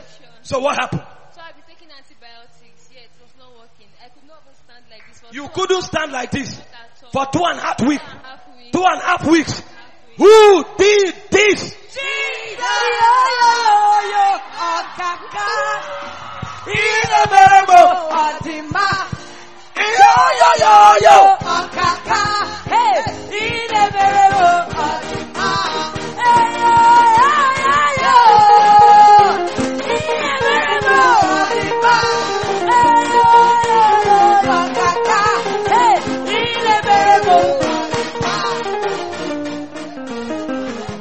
She couldn't stand for 2 weeks. They said food poisoning. They said infection. She has been taking antibiotics. It wasn't working. But all of a sudden, something happened. Strength came and the pain left. And she could stand. Somebody give the Lord a shout of praise. What happened, sister? I want to bless the name of the Lord concerning my health. I've had this issue for like a year plus. Whenever I'm stressed out, I have sores all over my mouth. I've gone through series of investigations and all of that. It proved nothing. I've taken series of medications. For how long now? A year plus. For 1 year plus. Sores on the mouth. Yes, and I can't even, to the extent of going for a retroviral test, everything was negative. Doctor could not tell me what was wrong with me. So what happened? I can't smile. I can't laugh when it comes. You couldn't laugh or smile. For President I can say I'm shouting. Come on. Listen, you didn't hear her testimony. Sores on the mouth that was so severe she couldn't smile. But all of a sudden, everything is gone. She can't just smile. She's shouting. Come on. Anurue God. Jehovah overdo. They are sufficient God. Agunure God. Agunure God. Jehovah overdo. They are sufficient. Hey. What happened, sister? Praise God. Hallelujah. Praise Master Jesus. From on Sunday morning, I was feeling pain at this side of my stomach. Pain on the right side of your stomach. Yes, so I was from Sunday morning. Yes, I was so scared. I was like, let's not be appendix because My mom just did appendix operation. My elder sister did appendix operation. My nephew did appendix operation. So Satan has been plaguing your family with appendix. I was so scared. But Pastor Vichy told me yesterday that I should just key into the prophecy of the man of God. That I should just have faith. And my healing is going to come. I could not even sleep for some nights. But I thank God that today I can jump. I can scream. Did you hear what she just said? And I'm going to Her mom.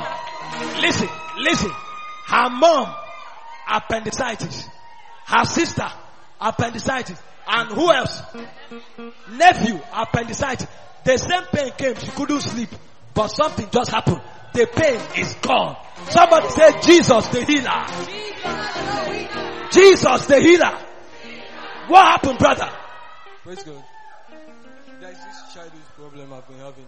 Childhood problem? Yes. How old are you now? I'm 19 years now. You are 19 years old. And you had a problem from childhood. What's the problem? The problem was a naval problem.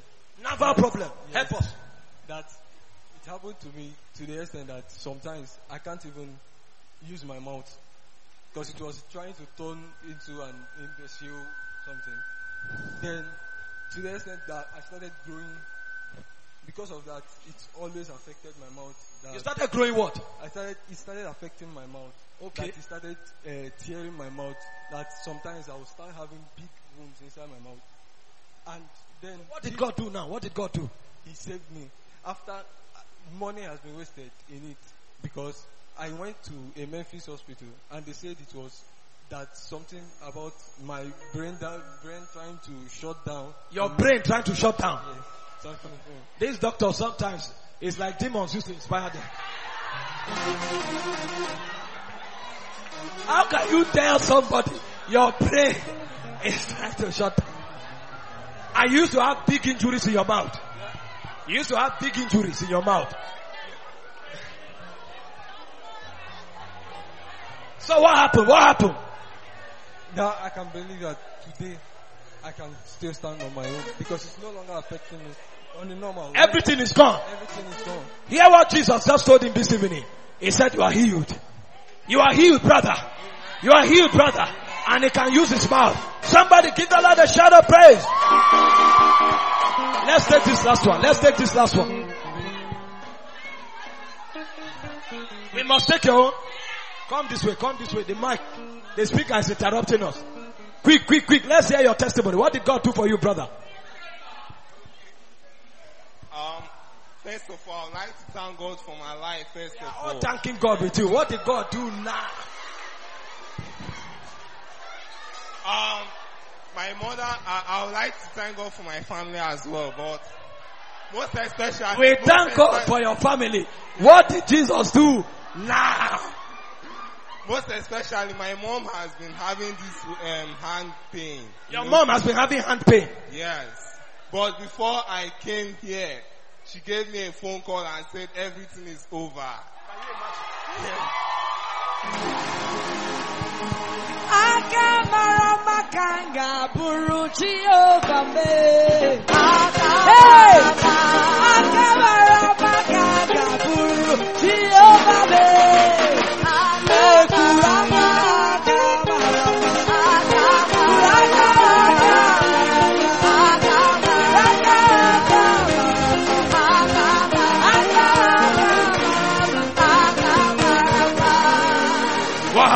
What happened? Hallelujah. Okay, for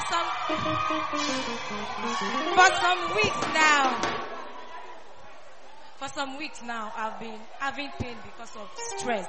I know it was as a result of stress, but when I wake up in the morning and I go about my normal activities, everything will be fine. But it was now leading to sickness. But when I wake up, I continue my normal activities, it will be fine. I'll go back to sleep, I'll feel the pain. Last week, entering this week became worse. But it was just normal. Then I came to church this evening still feeling pains all over my back, my shoulder.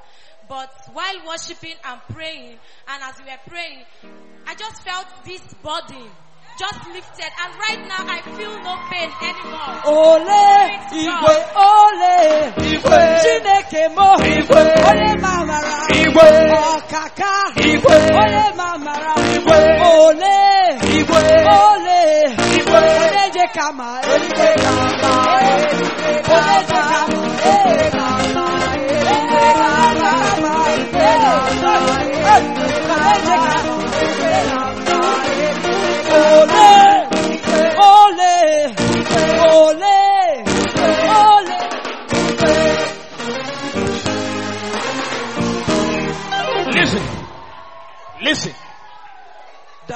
anointing is about to rest on somebody's hand.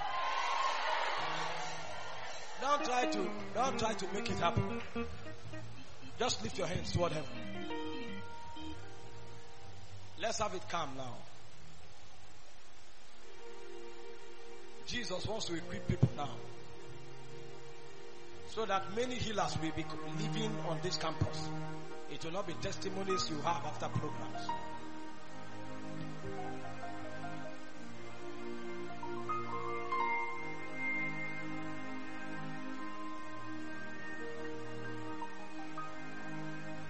Just whisper to the Lord that I'm ready. I will answer the distress call. Even if they have to call me by night, I'll be there. I will be available. Jesus looks for available vessels. Tell him now. Tell him now. Tell him now.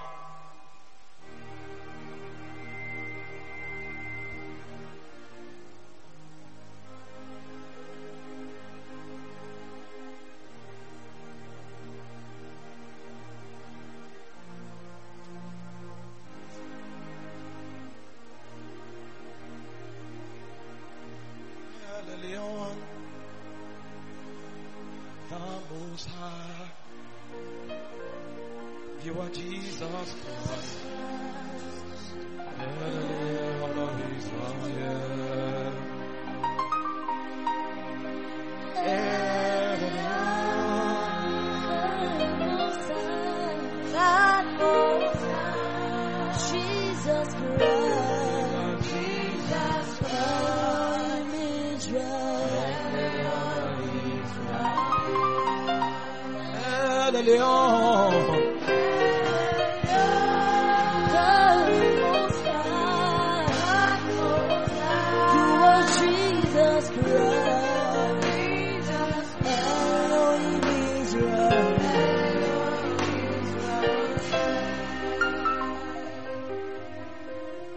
Precious Holy Spirit, this is the moment of visitation. Precious Holy Spirit, the ones you want to anoint now, let the oil begin to rest from the crown of their heads to the soles of their feet. Ushers, you just help them, but let's keep it calm. From the crown of their heads to the soles of their feet. Holy Ghost, brood on them now. Anoint them, anoint them, anoint them. Men walking with the healing power, fighting and shutting down installations of darkness, ending the plague and the reign of Satan in the borders of their habitation. Men that will stand as witnesses. Anoint now. Let the oil of healing rest on their hands tangibly. The oil, the healing mantle, the healing anointing, the faith for healing, the spirit of healing. Receive now. Receive now. You are Jesus Christ. Israel. Hallelujah. Praise the Lord. Are you ready to receive from the Lord tonight? Glory to Jesus. Such a great honor to be here this evening to share with us the Word of God. I want to appreciate the leadership of the Scripture Union here in Bayelsa State for having us. Like you said, we were on the road from morning, over 12 hours, to be here this evening. I came with my brother, Pastor Victor Ogbe. I trust that the Lord will do us real good this morning. You are tired, you are exhausted, but don't bother. Just yield to the Holy Spirit. There are different energy levels in working with the Spirit of God. Most times when you are exhausted in the natural, that's when you yield to the Holy Spirit. So you are tired, you are exhausted. Why not try out another energy level? Hallelujah. Just lift your hands toward heaven and worship the Lord. Thank you, Father. The hour has come where we look up to you, O ancient monarch of Zion. And we cry to you this morning that you pour upon us, Lord, your bounties, so that our infirmities will be swallowed up. Even as we look up to you, Lord, we trust that we'll be transformed from glory to glory. Precious Father, cause us to walk into depths in the Spirit, where the true essence of our realities will begin to find expression. That place in the Spirit where every one of us sees you as you are, and you interact with us with the peculiarities that you fashioned into us when you designed us, so that every one of us will become relevant even in the course of advancing your kingdom in this realm. Thank you, Holy Spirit. We give you praise, we give you glory. Thank you, Father.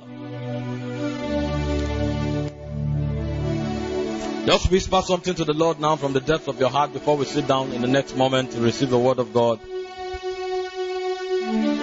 Our brother was leading the prayer, and his emphasis was on expectation. It's a law in the Spirit. The Bible said without every contradiction, the less is blessed of the better. But the blessings of God are predicated on the nature of expectations that we have. He said your expectations shall not be cut short. Do you have an expectation this morning? Or it's just another vigil as usual? If you have an expectation, give it expression. Vocalize your expectations. And ask the Lord to visit you this night. Ask the Lord to visit you this morning. Thank you, Father. Thank you, Father. We give you glory.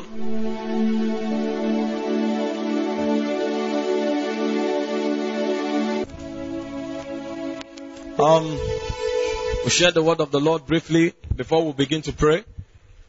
My brother and friend, Pastor Emmanuel, thank you for having me. The Lord is going to be blessing us this morning. Hallelujah.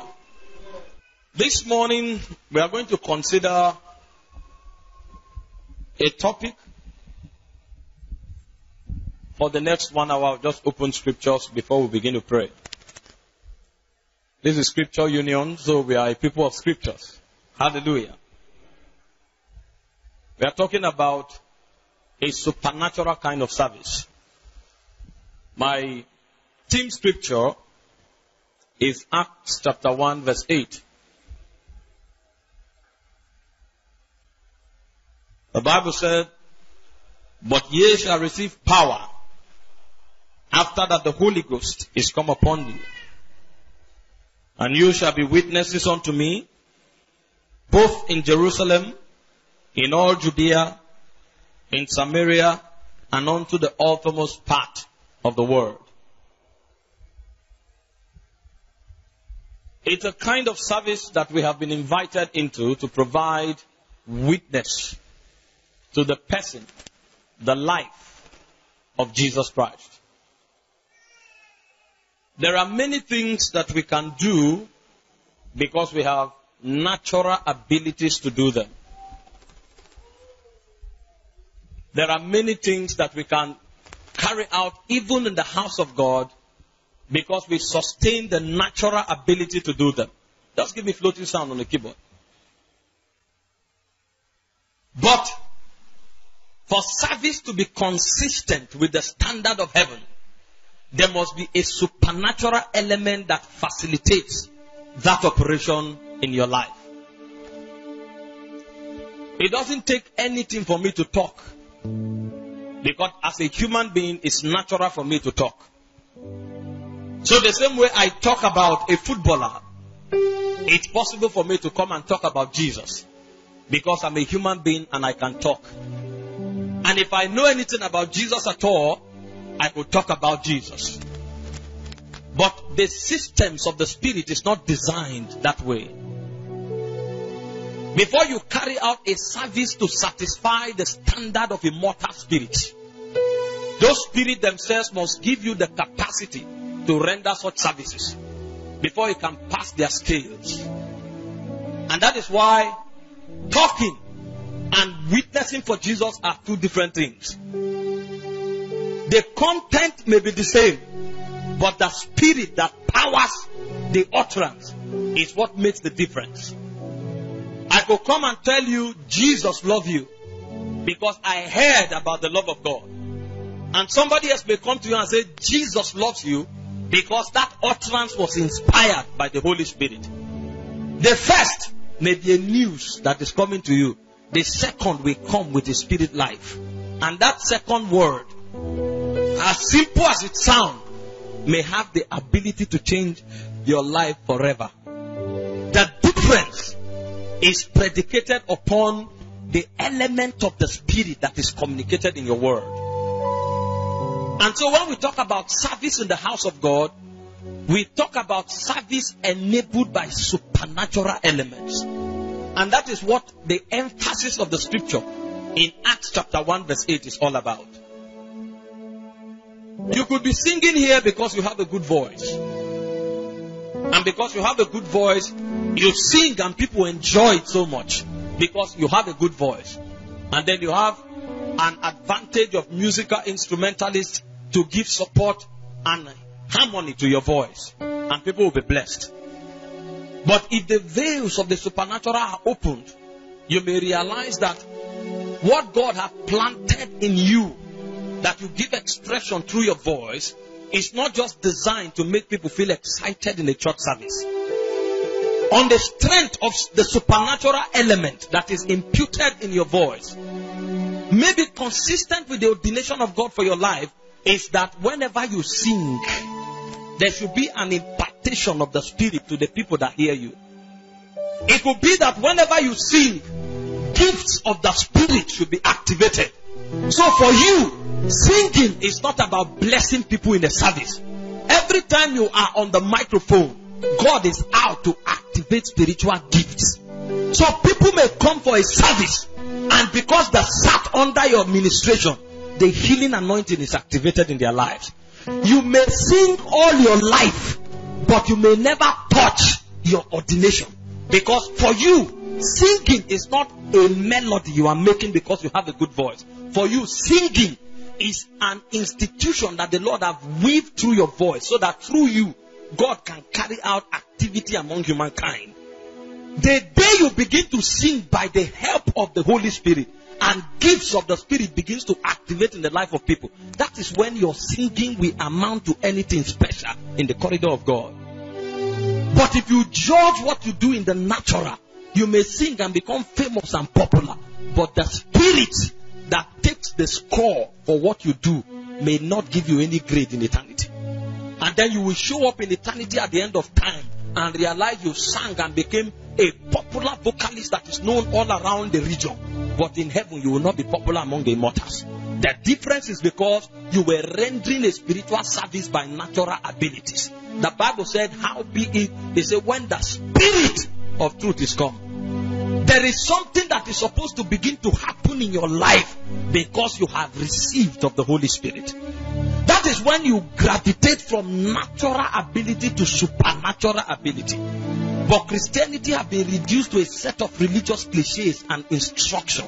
So people gain mastery of supernatural things working out in natural elements. And that is why our Christianity does not have the power to challenge darkness. They say when you receive the Holy Ghost, you will receive an ability. The word power in that scripture is the word dunamis. But dunamis is not just an ability you have on your inside. Dunamis in this context, as touching the service of God, is the enablement of the Spirit. There are many that have the Holy Ghost, but they don't have the enablement of the Spirit. You were reading the scripture about the woman with the issue of blood. The Bible says virtue went out of him. The word virtue used in that scripture is the word dunamis. In Luke chapter 6 verse 19, the Bible said everybody sought to touch him. He said, and as they touched him, virtue went out of him and healed them all.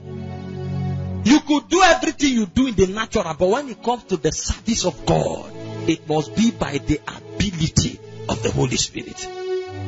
Jesus had this understanding. So there was a way he patterned his life to make sure he come to that place where the ability of God begins to find expression through him. Are you the preacher that you think opening scripture is a function of intelligence, and then you are a master of exegesis? So you preach, and then because your utterance sound intelligent, you think you have fulfilled the quota of the supernatural. If you check with heaven, you'll be amazed. Because if that ability of God does not move from within you to the people may be excited because they are emotional beings. But on the scale of the divine, you may not be doing what is in the heart of the Father. Tonight we are looking at a service that comes from the womb of the Spirit. This is where we become humble. Because an orator may be in church, but he will not be qualified to preach the gospel.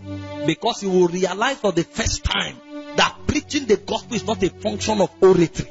The gospel is a witness. A man comes to a point where his life becomes a theater through which you can look and perceive the dimensions of God. It has nothing to do with oratorial power. It is an utterance of the Spirit. So the man depends on God because he knows that his intelligence does not contribute to the quota in these matters. These matters, only the immortal sustain the capacity to open the gate for you. So every time you come to preach, even though you are very intelligent with scripture, you wait on the Lord crying because you know you need to be helped. It's a kind of service that is not available to humankind. Only the Spirit of God enables men to do it. What service are you rendering in the house of God? You see, the reason people become so proud about what they do in the house of God, because they do it on the strength of their natural abilities. Anything you do by the ability of the Holy Ghost, you die doing it. Every time you are granted, every day I come to preach, I come trembling.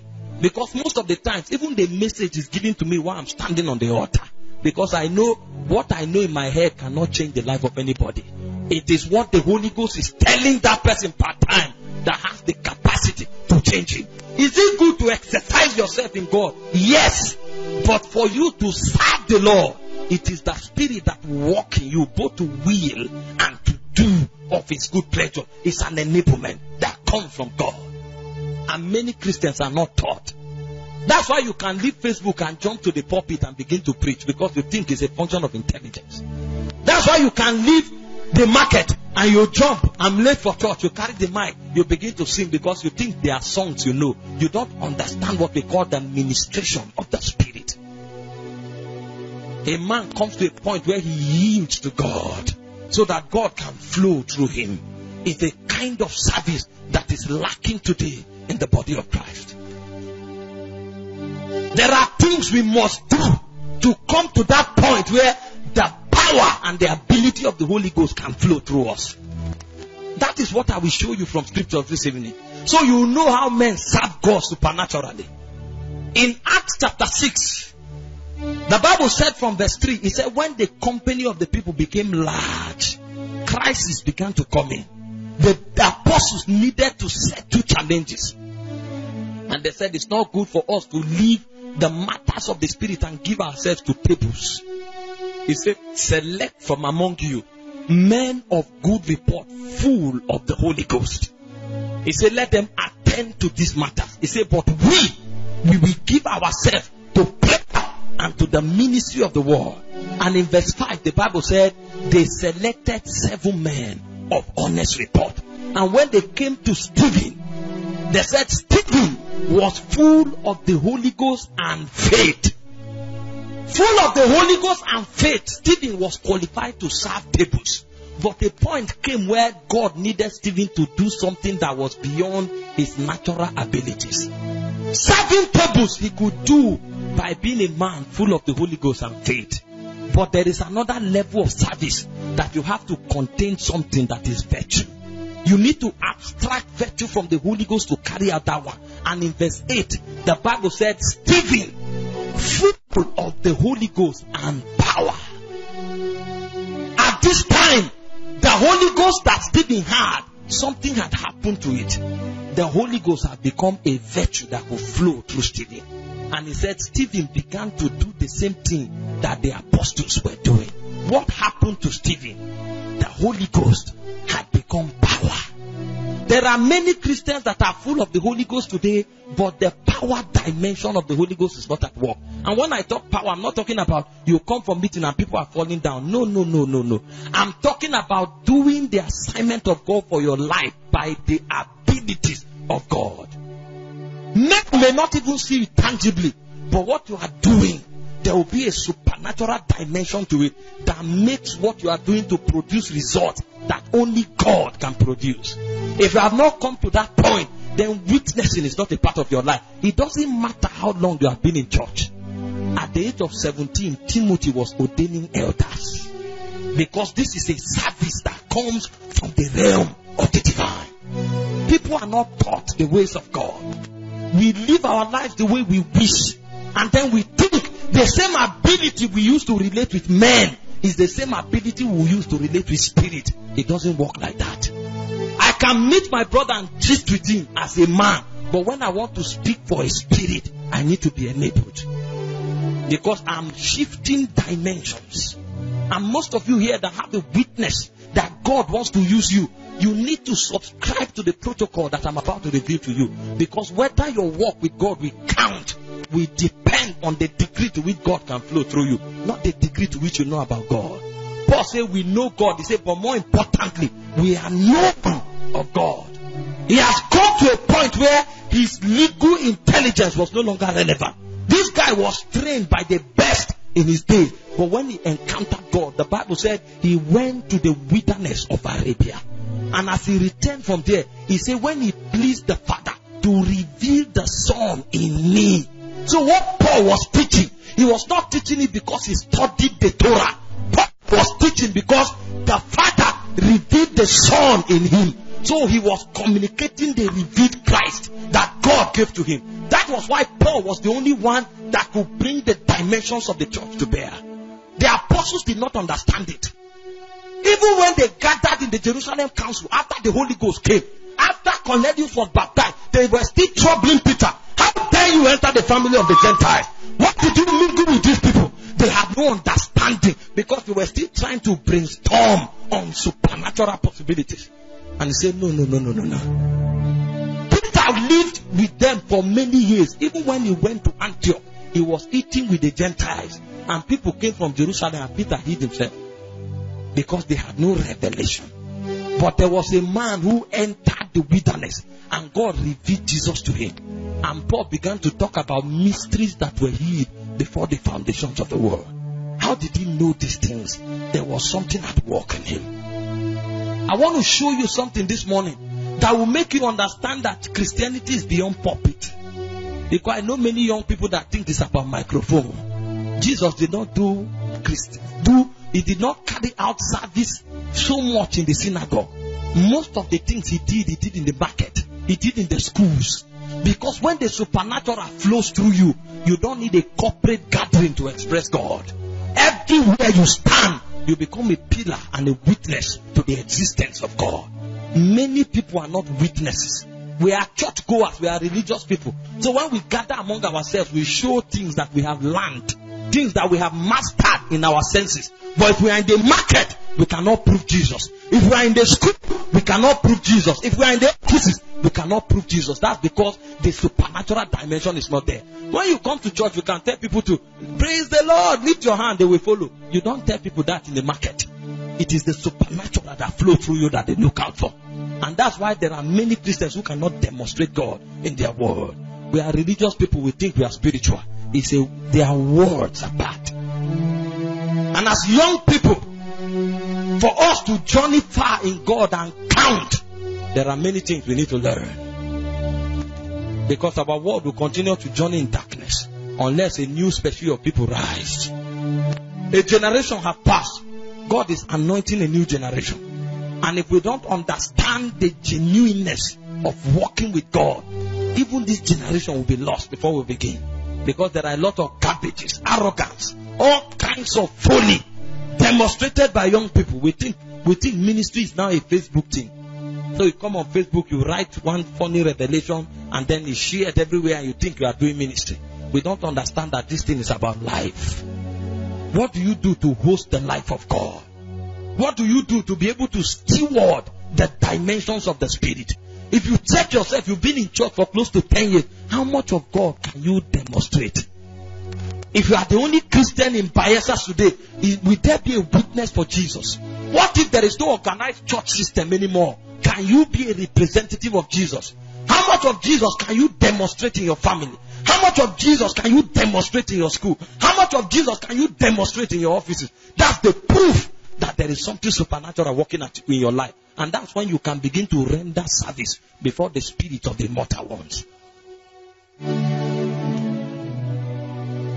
You reign, you ancient Zion's King. Kadosh, Kadosh. You are mighty on your throne. You reign, you ancient Zion's King. Kadosh, Kadosh. You are mighty on your throne. What is working in your life that is the Holy Ghost that powers it?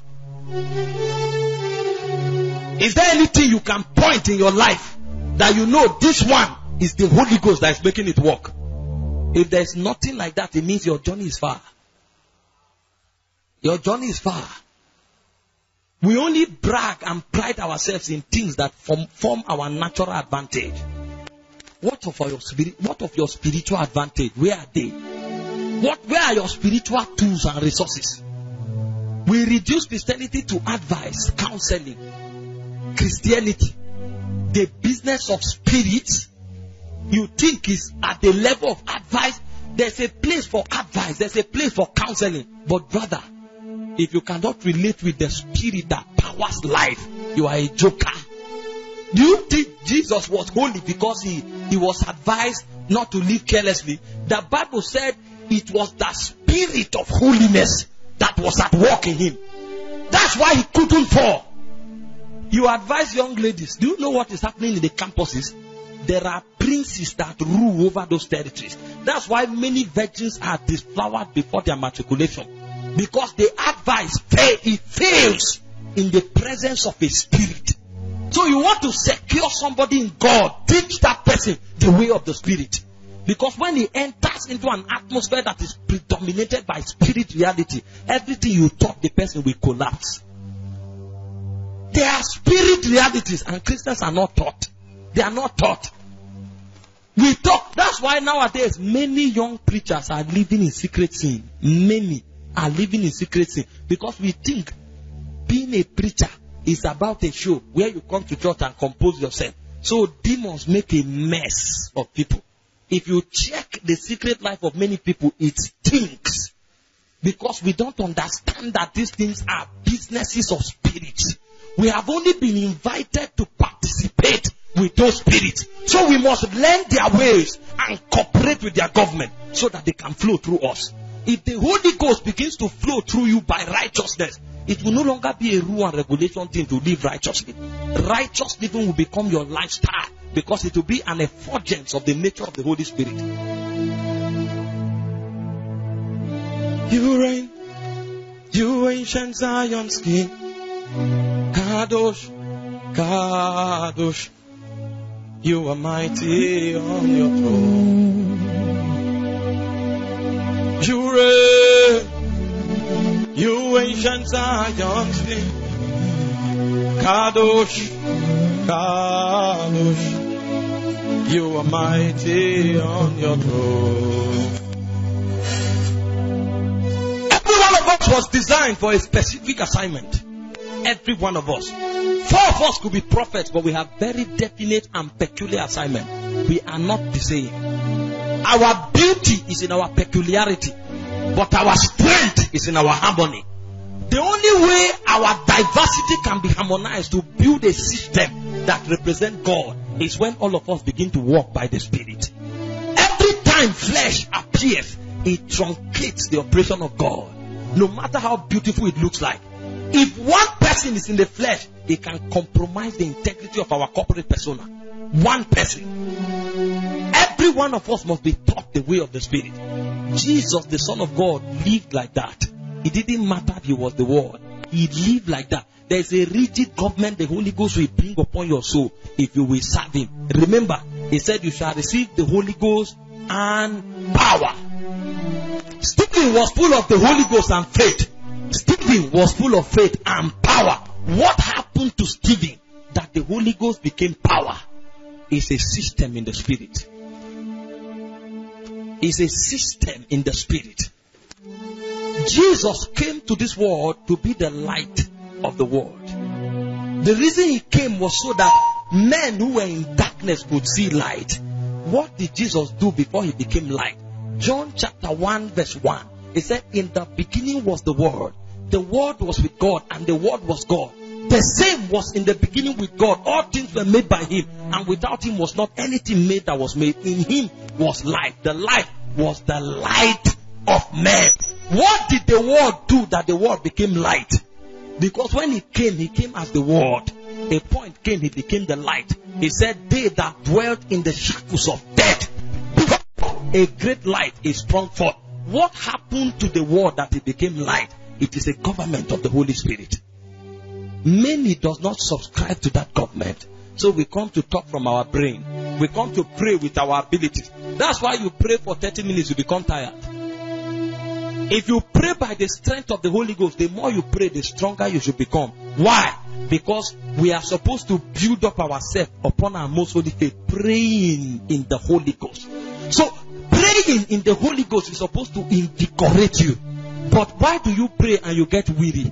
Because you are using adenosine triphosphate. And the more you use natural strength, you will deplete the starch. And when you deplete it, you will become weak. You have not learned how to pray by the strength of the Spirit.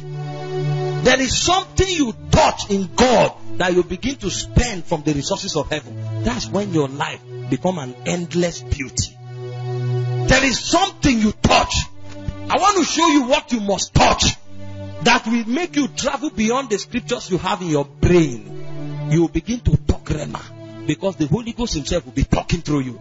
There is something you need to touch where you will begin to spend from the economy of the divine. It's called the government of the Holy Ghost. If you don't come under the government of the Holy Ghost, your service is a waste. It's a waste. Your motivations cannot be tamed. Your convictions cannot be defined. Your essence cannot be evaluated. Because you'll be doing things based on different kinds of lust. Many things will be in error. Jesus lived for 30 years. He could not witness to anybody. He was in the synagogue at the age of 12.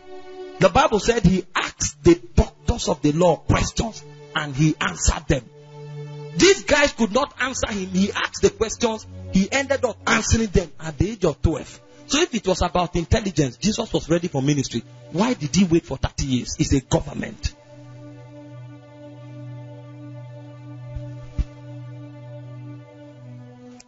He said that child Jesus grew in wisdom, in stature, and in favor before God and before men. Why did he not start ministry? He knew. You know, as the word of God, there were many things Jesus could say without reading. He didn't need to read anything as the word of God. He was the Logos made flesh. So Jesus could just come and begin to talk. And everything he says will be the word of God. Just think about it for a moment.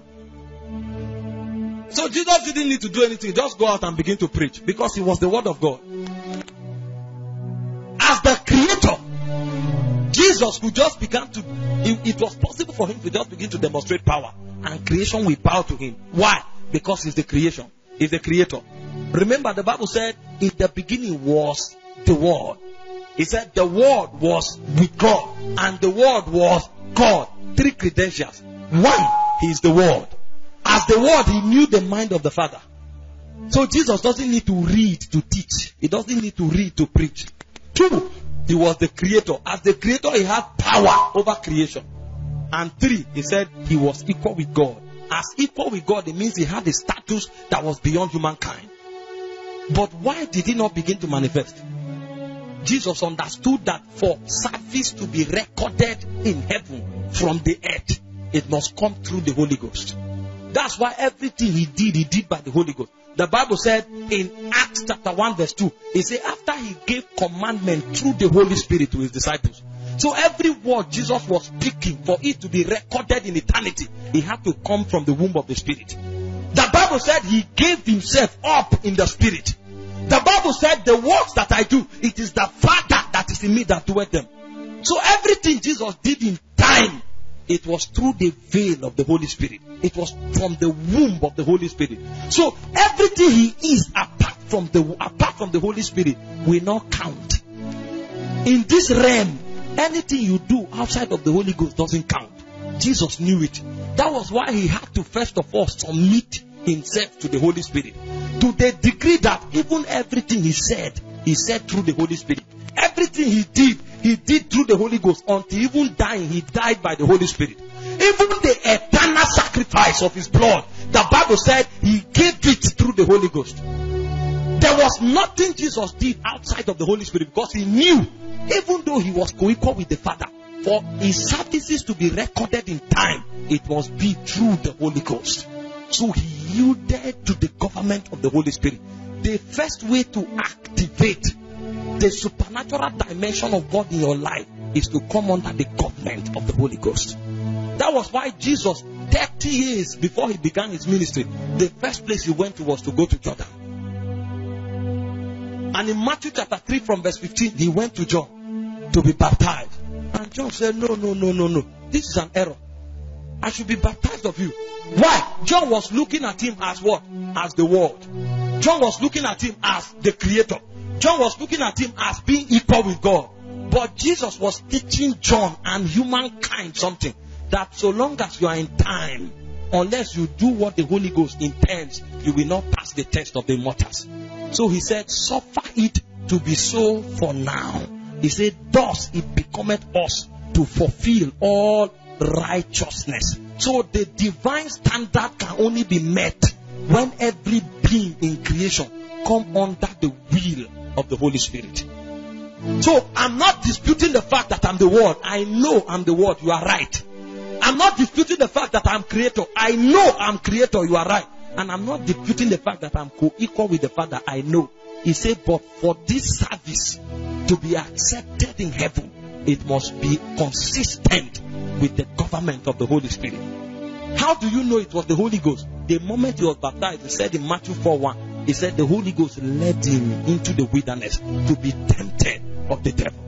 So his coming to that baptismal service was the leading of the Holy Spirit. He said, come and bow, come and surrender. It is the way of death. That's when everything that makes you think you are special, you give it up willingly, so that everything that is of God can find expression through you. A man will remain proud unless he decides to put down everything he thinks is an advantage. That's where you see a man who is an orator. He comes to church and the service of God that time is for cleaner, and the orator will become a cleaner. Why? Suffer it to be so for now. This is where Christianity goes beyond doctrine into life. You know you are more schooled in scripture than everybody, but what is needed at that time is somebody that will arrange the chairs. What happened? Suffer it to be so for now. Because the church is not looking for people who are special. It's looking for people who are yielded to serve. And it is where the Holy Ghost wants you to serve part-time that his government can render you. Jesus said, suffer it to be so for now. It's called the law of righteousness. Not many obey it. We come to church, we do what we want to do. You may be going to church to minister, and the Holy Ghost tells you, before you minister there, pray in tongues for 6 hours. You can choose not to pray in tongues. You will go there and you still preach. And at least one person will be blessed. But in heaven, there will be no record. Because you didn't suffer it to be so for now.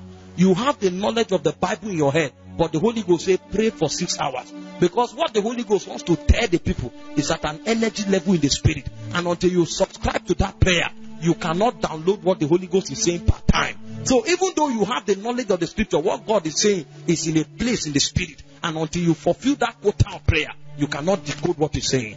And you can come and preach the Bible that you know, but you did not give expression to the voice of God that night. So there is no record in eternity. Jesus said, suffer it to be so for now.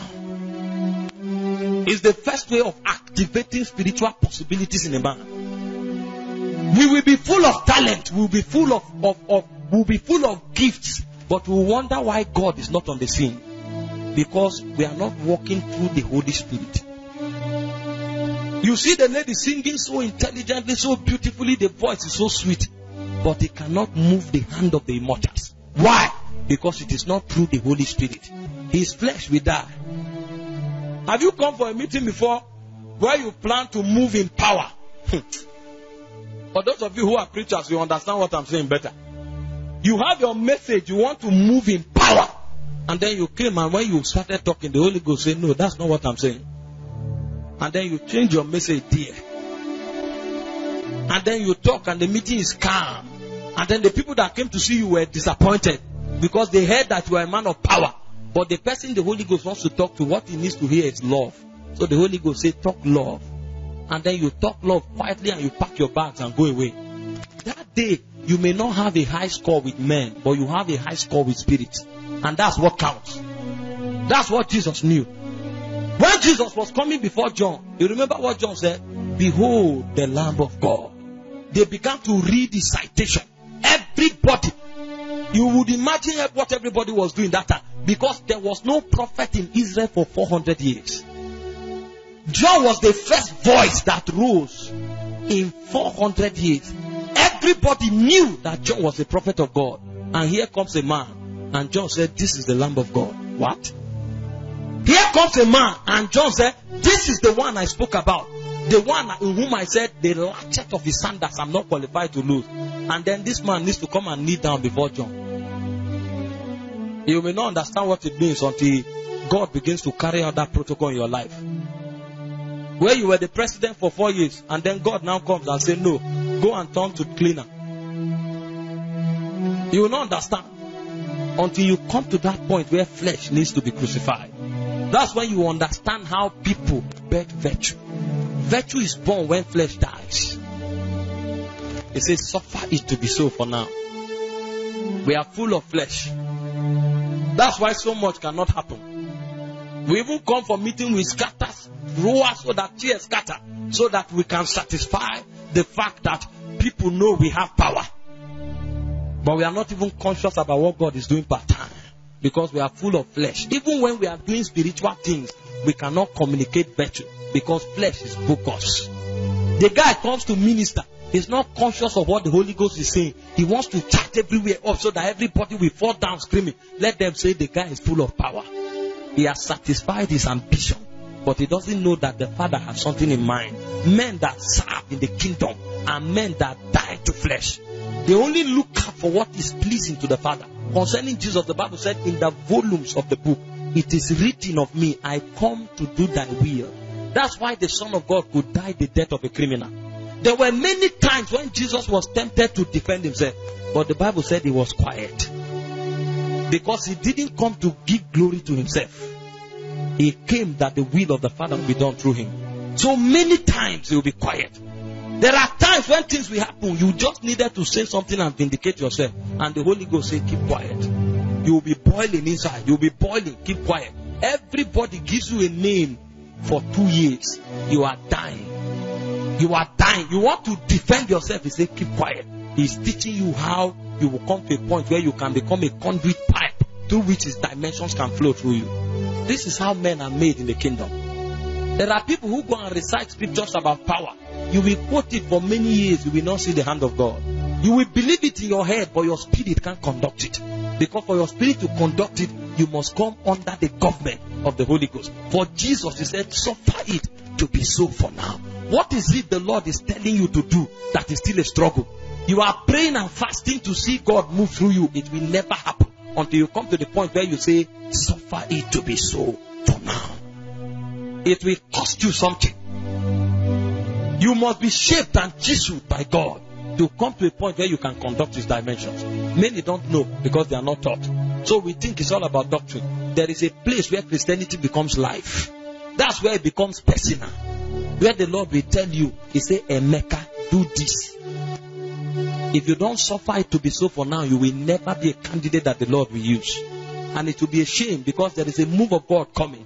And any young man who is not a part of it is already behind. Suffer it to be so for now. When you do that, something happens. In the spirit realm, you become visible. Listen, the devil is not threatened by every Christian. The devil is threatened only by Christians who are obedient to the Holy Ghost. Because he knows that people who are obedient to the Holy Spirit are the candidates that the Holy Ghost will use.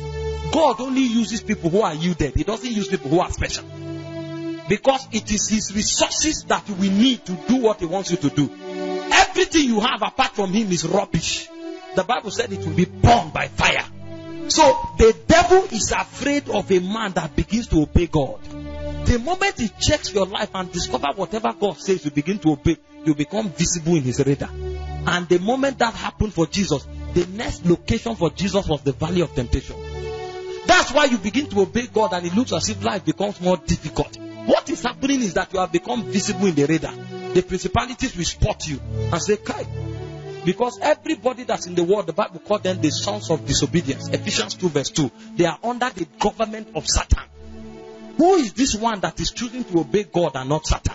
The moment it happens, your name appears in the radar, in the spirit. And the devil begins to trace you. He begins to trace you. And he traced Jesus and came to meet him in the valley of temptation. And the first thing he asked him, are you the Son of God? Because only sons of God obey the will of God. Jesus said concerning the Pharisees, he said, you are sons of the devil and his will you will do. Any man who begins to obey God immediately sustains the status of the Son of God. So the devil traced Jesus. The man appeared in the radar. Suddenly he found a man on earth who is willing to obey the Holy Spirit. Who is this man? And he began to locate him. But Jesus was wise. Before Satan came, he built his spirit man. There are many Christians who want to obey God, but they are not building themselves. That's why in the day of trouble you will faint. And the Bible says if you faint in the day of trouble, it's not because God is not faithful. It's because your strength is little. Jesus had better understanding. He knew the devil will come. So before the devil came, he embarked on 40 days prayer and fasting. Remember, he was not tempted while he was fasting and praying. The Bible said after he had fasted and prayed, he was afterwards and hungered, and the tempter came. So before the devil came, Jesus built himself. You have made up your mind to obey God. Now that you have chosen to obey God, what are you doing? The guy said, whatever God says to do, I will do. He came for the meeting. He laid down, he was crying, Lord, have your way in my life. And the next day, he's on Facebook, chatting for 4 hours. You will be a puppet in the hands of the devil because you don't understand the implication of the decision you have made. Every time you make a decision for God, you have made a decision against the devil. And there is no middle ground. Either you are an enemy of God or you are an enemy of the devil. If you are an enemy of the devil, he will come for you. He will come. So when you choose God, the next thing to do is to begin to build yourself in prayer and in fasting. Jesus stayed there for 40 days and 40 nights. He was imputing substance into himself. He was building stature in the spirit. He was incubating himself in the spirit. Nobody was talking to him. The Bible said he was in the wilderness with the wild beast. Remember, the angels came after he passed the temptation. Most of us are fasting and praying, and then we are closing one eye. We want to see light appear from the wall. The light doesn't show while you are fasting and praying. It is when you begin to pass spiritual tests. That's when you begin to have those encounters. Because the angels come to strengthen you. Jesus was fasting and praying for 40 days. All he had were white beasts. But he didn't bother himself. Because at that time, he didn't need a distraction of an encounter. He needed to build his spirit. Most of us here, the Holy Ghost is giving us specific instruction on what to do in this season to build ourselves. Your own may be study the word, study the word, study the word. Every day the Holy Ghost is saying study, study. You say, I will read the Bible today. You go and carry the New Testament. You divide it into 14 chapters every day. You say, between January, I will read the first 4 books. And then you plan everything in your head. No obedience. There are some of us that the Holy Ghost have been troubling us. Say, pray, pray, pray, pray, pray. Some fast, fast, fast. Some give, give, give. You will shut it down and you'll be doing Christianity because you think it's religion. You don't know that God is bringing you into a place of intimacy. For Jesus, the Bible said the Spirit led him into the wilderness to be tempted of the devil. He said, therefore, he fasted and prayed for 40 days and 40 nights. I didn't come today to do matters of doctrine, because you don't disciple people in one night. But I came to show you how to activate your spiritual potentials. You will obey the law of righteousness. And when you are done, you will build your spirit man. It is your responsibility. In Leviticus 6:12, he said the fire on the altar must not be put out. He said the priest must put wood on it every morning. You are the one who put wood. It's not God. So what God is telling you to do, that prayer God is telling you to pray, better pray now. Because if you don't pray now, you will pray tomorrow for deliverance. The prayer you are supposed to pray now to build stature with God. If you don't pray now, you will pray tomorrow for deliverance. Jesus had understanding. So he prayed and fasted before the devil came. What is it the Lord is flashing in your heart? He said, do. And you are procrastinating. You say, I will do it next week. And next week have become next month. Next month have become next year. There is no time. The Bible said today is the day of salvation. After you choose to obey God, the next thing you do is what? You build your spirit. You build your spirit. You build your spirit. Because the tempter will come. And when the tempter comes, instead of falling, it becomes a ground of promotion. Temptations are meant for people who are developed for their promotion. But men who are not built is a place of falling. So every time you fall, you did not fall because the devil was strong. You fell because you didn't build yourself. That temptation was the strategy of God to promote you. Because for Jesus, 3 came. 3 different temptations. The same temptation that Adam fell in the garden. What was the difference between Jesus and Adam? It was preparation. Both of them were tempted for the lust of the eyes, the lust of the flesh, and the pride of life. But why did Jesus stand and Adam fell? It was preparation. Adam was gallivanting in the garden and enjoying himself. Jesus was fasting and praying. So when the devil came with the same temptation, Jesus was promoted. Adam lost his authority. It was from that promotion that the Bible said concerning Jesus that he went in the power of the Spirit. But it was from the same promotion, from the same temptation, that the Bible said Adam lost his authority to the devil. What you call a fall, what you call a temptation, is a divine orchestration for your promotion. The difference is your level of preparation. When a man begins to have periodic temptation from the devil, what you should know is that his time of temptation of promotion is due. And the devil is aware, so he comes before God. And God allows it like that. Because every man in this world must be tested. The Bible said, I the Lord, I test the reins. I try the heart to give unto every man as his ways should be. So promotions come to people who pass test. Promotion is not available to everybody. It's only available to men that pass the test of the divine. And for Jesus, he passed the test because he prepared himself. What is the level of preparation you have now? Most times we are in church, they give us position because there are no people. Because the youth, maybe nobody is on ground who is ready to serve God. You are the only person who comes for service. They say become youth president and you think you have stature. You are joking. Because the moment you leave that church and go out, you can't represent God. It's not about church. This thing is about territories. When the devil comes, he fights the systems. He fights the territories. It is in the territory that our life is lived. How many hours do you spend in church? You go to your workplace 5 times in a week. And you spend roughly 6 to 7 hours. That's where your life is lived. That's where the devil will wait for you. When you come to the church, for example, you are among people. So the devil knows that you will even pretend. And even if you are not pretending, there is security from corporate alignment. The devil will fight you when you are at home with your wife. You are at home 7 days a week. You are at home in your house every day. That is where you are not ashamed to hide yourself. If you want to know who a man is, ask the wife. He will tell you, forget. Those things happening in church is a show. He knows that man because that is who he is at home. So we don't build our spirit. And if our wives, our brothers and our sisters know us, do you think it's principalities that don't know you? They watch you. They watch out for you. Jesus said that prince of this world cometh to me and findeth nothing. These are the tests he passed before his life became a chamber. And the moment Jesus left the mountain of temptation, the Bible said his fame went abroad. Instantly, Jesus will see the blind people that he was seeing in Nazareth. since he was a child and he could do nothing about. And they said, open. And then the blind eyes open. You stand up because you read in the Bible that Jesus told the blind eye to open.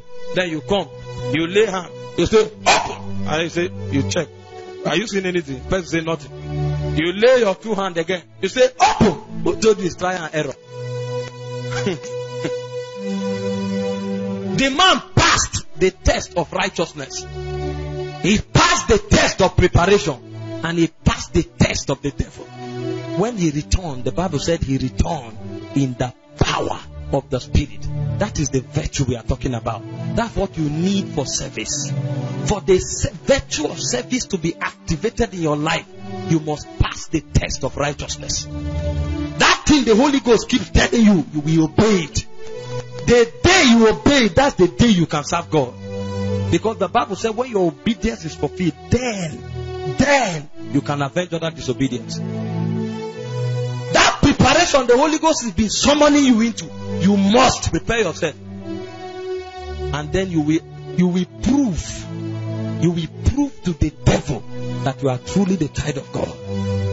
At that time, virtue flows naturally. That was when Jesus came and told the deaf ear to open.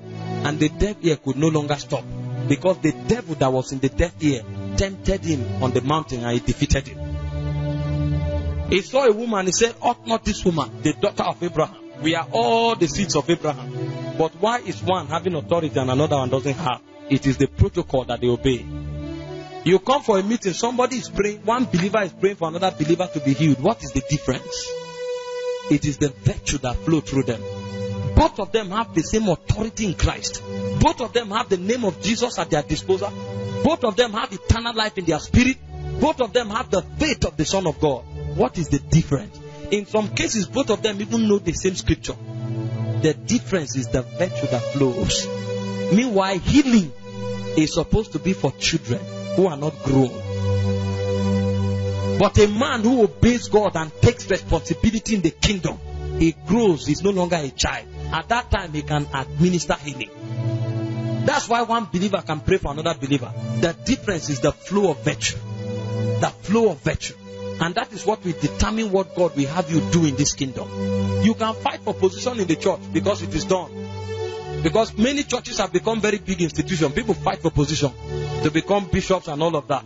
Men can honor you, but the honor of spirits come to men who pass their test. Not many Christians are willing to go through the process.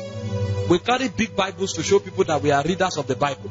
But there is something beyond reading the Bible. We talk so much so that people will think we know God.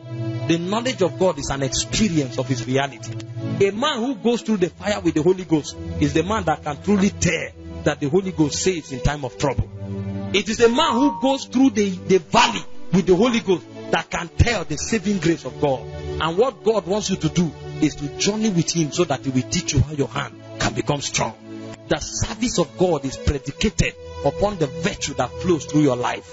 And the virtues that flow through your life is predicated upon the laws that you obey. Jesus showed us three things. He said you must pass the test of righteousness.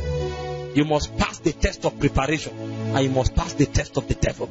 Every man that passes these three tests, the life of God flows through him naturally. These are not things we force. These are things that we are because they flow through us on account of our nature. But how will that gate open? It is when you follow the Holy Spirit. That's why the Holy Ghost comes to you as a government. The Bible said, except a man be born again, he cannot perceive the kingdom of God. That means when a man is born again, the first thing God does is that He brings him under a government. That man is still schooled by darkness. What he knows in his mind are the things that he heard from his grandfather, the things that he picked from the street by societal educational system. But when he comes into the kingdom, he begins to perceive a new syllabus. And the Holy Ghost comes to teach him the ways of God.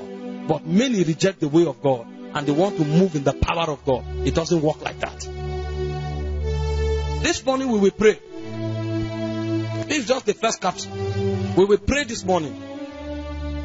Because if God will use us to do anything meaningful, it is to the degree of our yieldedness. It is not how long we've been in church.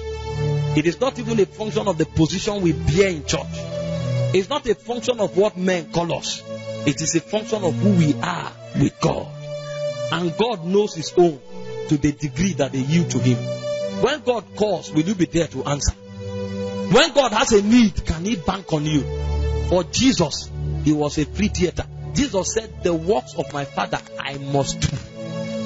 He said, and I must do it while it is day, for the night cometh when no man walketh. Paul said, for woe unto me, woe. Do you know what it means? I am cursed if I don't do the work of God. How do men get to such a place where their life doesn't count anymore? Only what God wants them to do matters to them. A man will look up and say, woe unto me. He said, for necessity is laid on me to preach the gospel. What can you say about the work of God that is in your hand? Have you come to a point where you will say, let me be cursed if I don't do what God will have me do? Or you are still at a point where you are struggling. Say, Lord, this thing is hard. Man, my brother, this thing no be small, na small.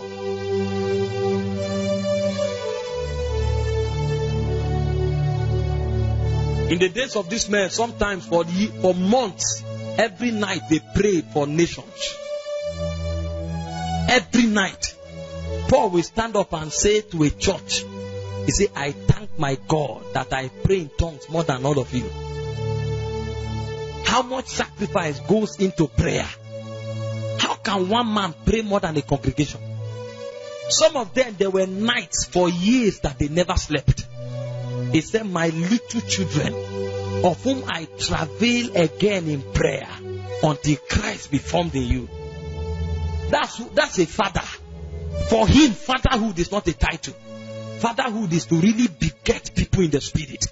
And the way to do it is to travail in prayer. So there were years where Paul could not sleep. Even while he was in prison, he had burden for Timothy. It was in prison he wrote letters to Timothy, letters to Titus. How do they come so deep in God that the burden of God becomes their burden? At some point, what they needed to do was to obey the Holy Ghost. A point came when their heart became one with the Holy Spirit. So anything the Father wanted to do, he could use them willingly. These men gave up their lives. He said, Paul and Barnabas. He said, these be the men that hazarded their lives for the gospel. What are you willing and can do for God? The service of the immortals is not a function of skill and dexterity. You may be good at decoration, but it's deeper than decoration. You may be good at singing, it's deeper than singing. What can you do for God? And what compartment of service can you stand and the life of God can flow through you? Let's stop bragging of how long we've been in church. Let's stop bragging of titles. To what degree can God be seen through your life? How many people have been affected because of your life? I've read stories that made me sleep. I go through nights without sleeping. How that man like Reinhard Bonnke will come to a store, nobody knew him, and then he wants to buy something, and somebody looks at him and begin to cry. And he said, Lord, why is the person crying? And he said, because he saw me in your eyes. Men go to a level where they don't need to talk about Jesus. The breath from their nostril preaches Jesus. If you look at their eyes, God will touch you. How do men get to that point? Men like A.A. Allen will come to a demoniac, and he will say, I am A.A. Allen, and a demon will flee. How do they get there? Is it not the same God we serve? A man will come to a point where he's willing to die for the gospel to be preached. The same gospel that I'm struggling to give my money for. And then I hope to go to the same heaven with them and share in the glory. Am I not joking? No wonder we shout so much in our services. We labor to have many speakers and volume, yet nothing happens. In their days, they had no speakers. One man shouting in the wilderness to 5,000 people, and the power of God is still moving. You are Yahweh. Hey, you are Yahweh. Thank you, Father. Thank you, Holy Spirit. Can you whisper something to the Lord? Can you whisper something to the Lord? That teaching is in 3 poles. I just gave you the first pole. Alpha, Omega, You are the way, Alpha and Omega. Just sit down for a moment.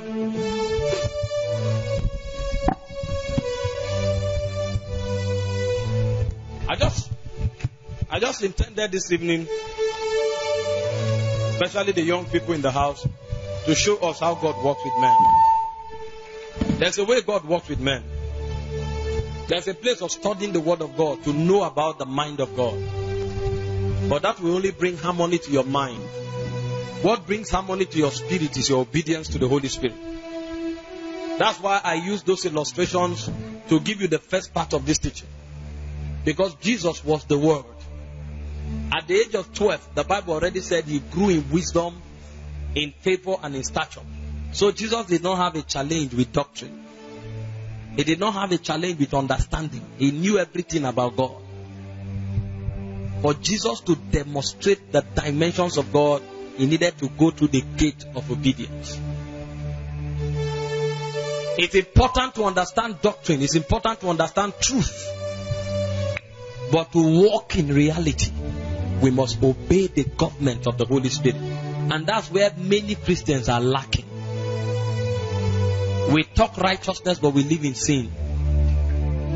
And then to make things worse, we hide and sin. And the Bible said, the man that concealeth his sin shall not receive the mercies of God. So we hide it. Demons educate us. We now hide. What we should bring out and cry for mercy, we hide it. So we are enslaved for a long time. Obedience is too important in this kingdom. When the virtue comes, what do you do with it? That's the second phase of the teaching. Remember, you must pass the law of righteousness.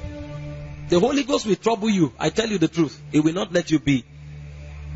The reason is because there is something that was planted in you before the foundation of the world that the Holy Ghost will not let you be until that thing manifests. You may be a prophet. You may be a leader. You may be a singer. You may be a host of the presence of God. And it's still in your spirit because you receive all spiritual blessings in Christ. The Holy Ghost will not let you. He wants it to manifest through your soul and in your life.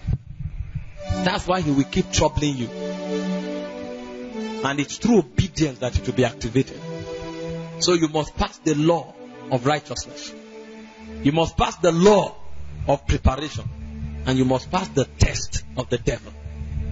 All of this, the Holy Ghost will guide you through. But when the virtue is released, how do you manage it? We need to know how the virtue is activated. We need to know how the virtue is managed before we even talk about service. Because we can come here and say, serve God like this, serve God like this, serve God like this. And then you go, you say, okay, my own service to God is to pray for the sick. And then you pray for 3 years. And then not one person is healed. Those days when we started, you go and pray for somebody, you will sweat, and then you will feel the power of God on your body. When you leave, then after 3 days, they'll call you and say, man of God, that sister have died. Then you go back and cry.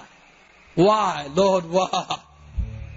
When you prayed for the person, you felt goosebumps, goose pimples all over you. So you say, the power of God was strong. After 4 days, they'll call you and say, the sister couldn't make it. So it down on us that this thing is beyond sensation. It's a flow of virtue. Healing is a virtue. It said many touched him and virtue flowed out of him. So that you charge and sweat. If virtue doesn't flow, nothing happens. I was telling my friend the other day, I say it's faith and virtue that produce results. Faith comes by the revelation of God's word. Virtue comes by the obedience of the Holy Spirit. So many know the revelation. They believe it, but they don't see results because virtue is not flowing. Many times that Jesus healed, the Bible says virtue flowed out of him. Jesus had faith. In fact, it's the faith of Jesus that you and I have. The Bible said we have the faith of the Son of God. But do we have the virtue of the Son of God? So as young preachers, we go preach, we pray for the sick. Sometimes we fast before we go there. And then we charge when we are praying. It's as if the building will collapse. And then on the strength of that vibration and the feelings, we assume that this one We made declarations, and when we leave, after 4 days, the person died. So when we came back, checking with the Holy Ghost, what is wrong? What is wrong? Lord, we believe. That was when the Holy Ghost began to teach some of us. He said, there's no virtue. How do I walk in virtue? And God began to show me. You are full of disobedience. How can virtue flow? Is obedience now part of healing? I thought I have authority in the name of Jesus. They are organic realities. You will argue it until you go to the field of missions. You know, most of the things we argue in church is because we are in church. When we go to the mission field, the argument will stop.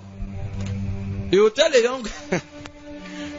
young believer that it's not every demon that leaves because you say Jesus, Jesus. And then the player will say, what do you mean?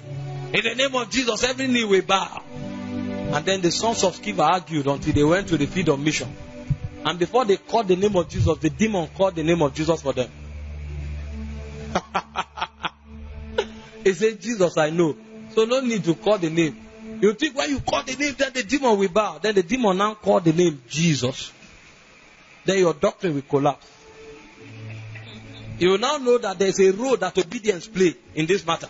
You know, when Paul was teaching, Paul said we are seated with Christ in heavenly places. Far above principalities and powers. That's Paul's teaching. So in the name of Jesus, and there's no argument, it's very correct. In the name of Jesus, you and I, we are far above principalities and powers. We have authority in the name of Jesus. We have authority over principalities and power. But there are two dimensions to the use of the name of Jesus. The first dimension is when we proclaim it, and then the authority is released. The second dimension is when we walk under his government. That's why the Bible said, we are gathered together. It said, where 2 or 3 are gathered in my name. That type is not to proclaim. That one is to stay under. So for you to have authority over principalities and powers, you don't just call the name of Jesus. You must be under the government of that name.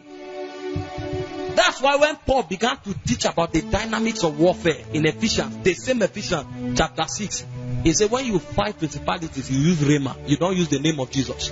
So the name of Jesus is the government that gives you authority over the princes. But the weapon you use to fight is the Rhema of the Holy Spirit. And the Rhema of the Holy Ghost comes to the ones that are in the Spirit. So there are a lot of Christians in the flesh calling the name of Jesus. They don't see result. That's why I always tell people, we don't fight principalities with the name of Jesus. We have authority over them because we are under the name of Jesus. We fight them with Rhema. That's why I said you fight with the sword of the Spirit. So the name of Jesus is the government under which you have authority over principalities, but the tool of warfare is the Rhema word. So a man who is not under the authority cannot do business in the Spirit. And he will argue the doctrine with you until he goes to the field of mission. When you enter mission field, then you will learn some things better. When you see men doing exploits in the kingdom of God, my brother, check their life. They are first of all strong in life before they are strong in doctrine. The Bible said concerning Jesus, of what that he both began to do and teach. So you cannot transform anybody unless you yourself, the word of God, first of all, has transformed you.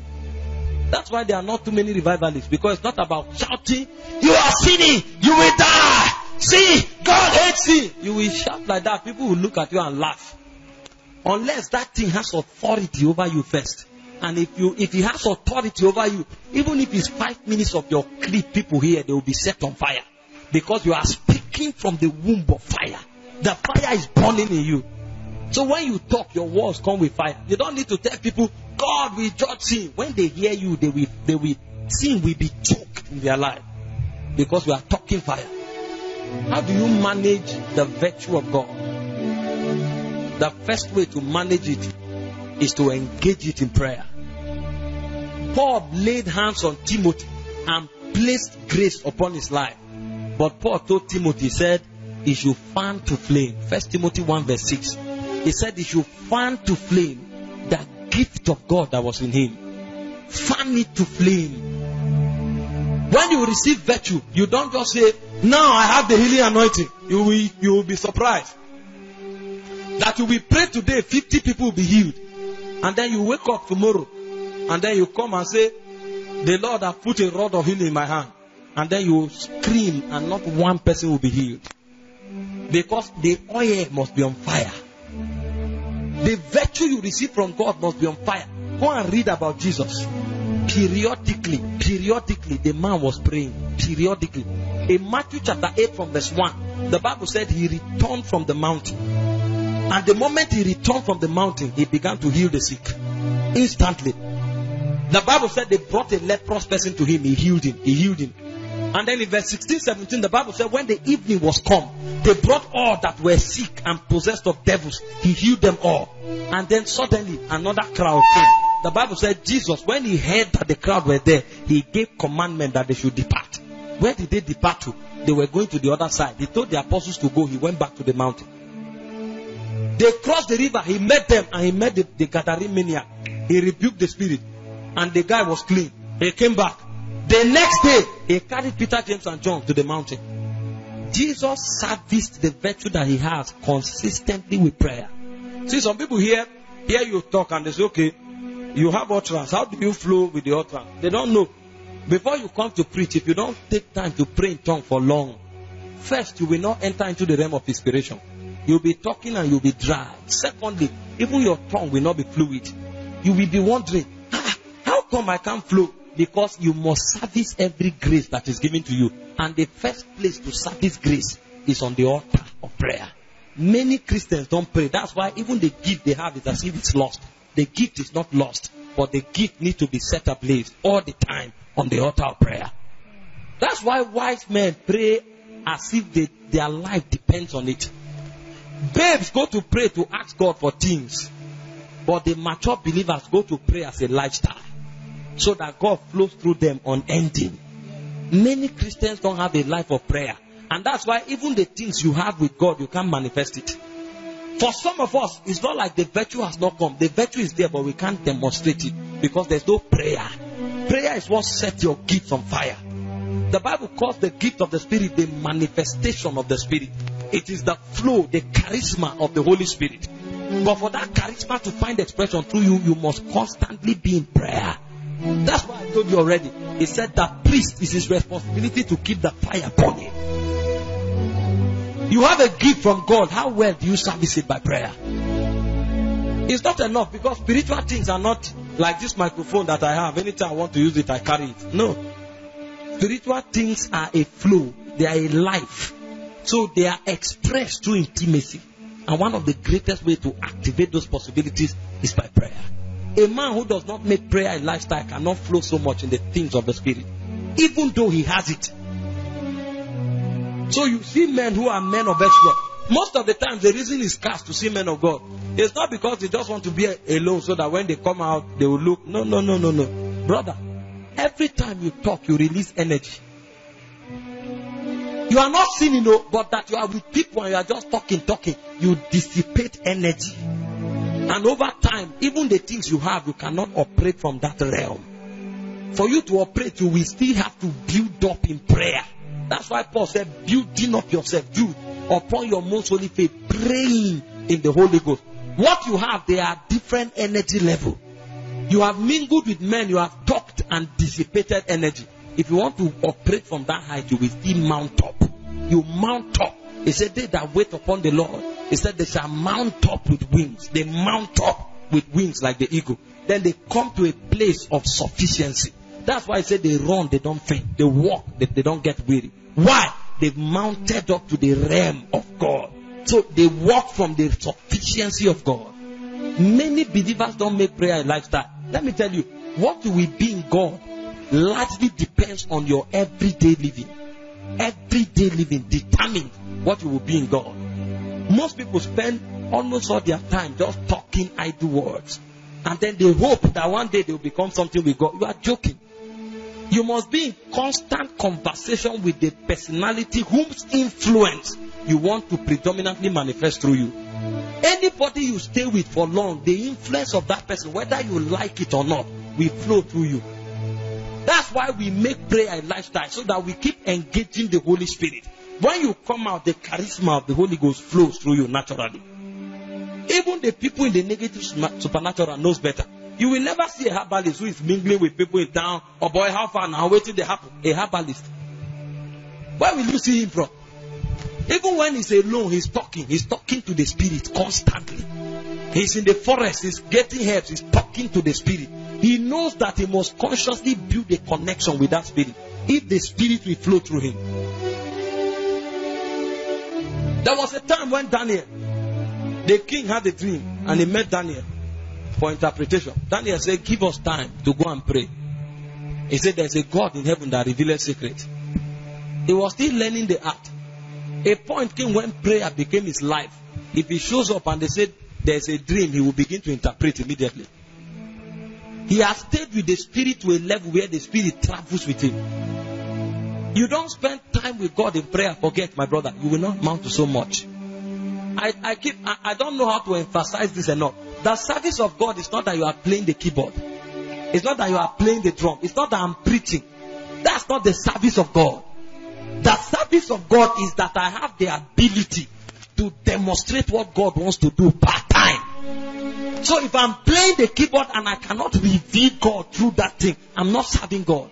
I may be serving my ego and serving my pride, because that is what I'm demonstrating.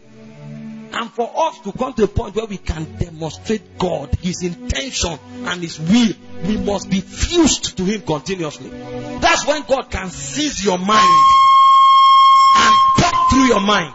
God can seize your voice and speak through your voice, because you are fused to Him. That's the service of God. And that's why we continuously service grace in prayer. You service it in prayer.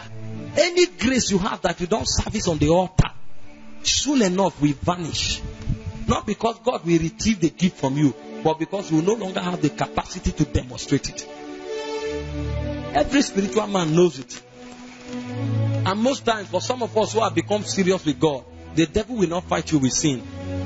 For the baby believer, the devil can trouble him with sin, but not for the one who is growing. When you start growing in God, what the devil troubles you with is distraction. Distraction.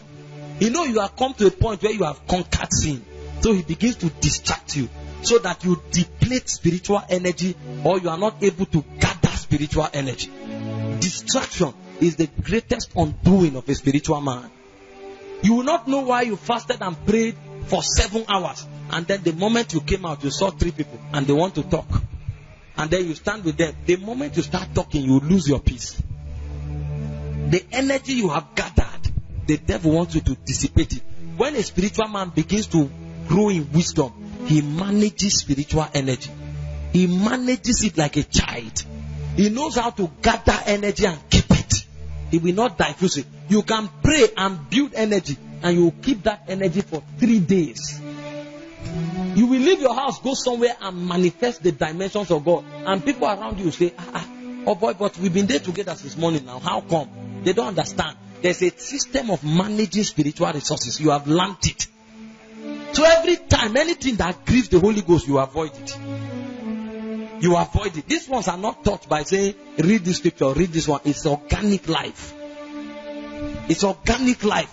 You can't end up praying all through the day, and then you come out, prayer power that you generated for 12 hours, and then you deplete it in 30 minutes. That's why people keep praying, but they don't grow. They don't know why. People keep doing spiritual things. They don't move forward. They don't know why. They can't manage it. The Holy Ghost teaches us how to walk in the supernatural. And one of the ways is to keep engaging Him in prayer. You will build energy and you will keep it. So that every time God has a need, you have a virtue to demonstrate. Jesus had enough virtue any day, any time. Any day, any time. They taught Him virtue. He knew how to keep it. He gathered it consciously.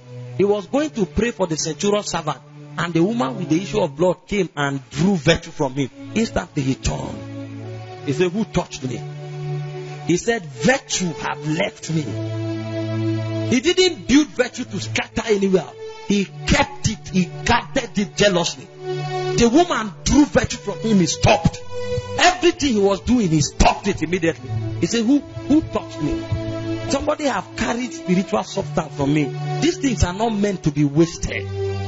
People were running. Peter said men were thronging him. He knew how to keep virtue in the market. He knew how to keep virtue in the office. You can't take it away from him. He gives it only by faith. So virtue leaves Jesus only when he walks in the economy of faith. But there are many believers today who don't know how to manage virtue. Say, let's go for retreat. He went for retreat 3 days. And he came back that same afternoon. Everything he built in the retreat scatters. He's talking, the Holy Ghost is grieved, but he's not wise enough to know that, what I'm doing is depleting spiritual substance and to keep. That's why men like Jesus, they were always in the place of prayer, so that they will master spiritual things. He said, he that striveth for the mastery is temperate in all things.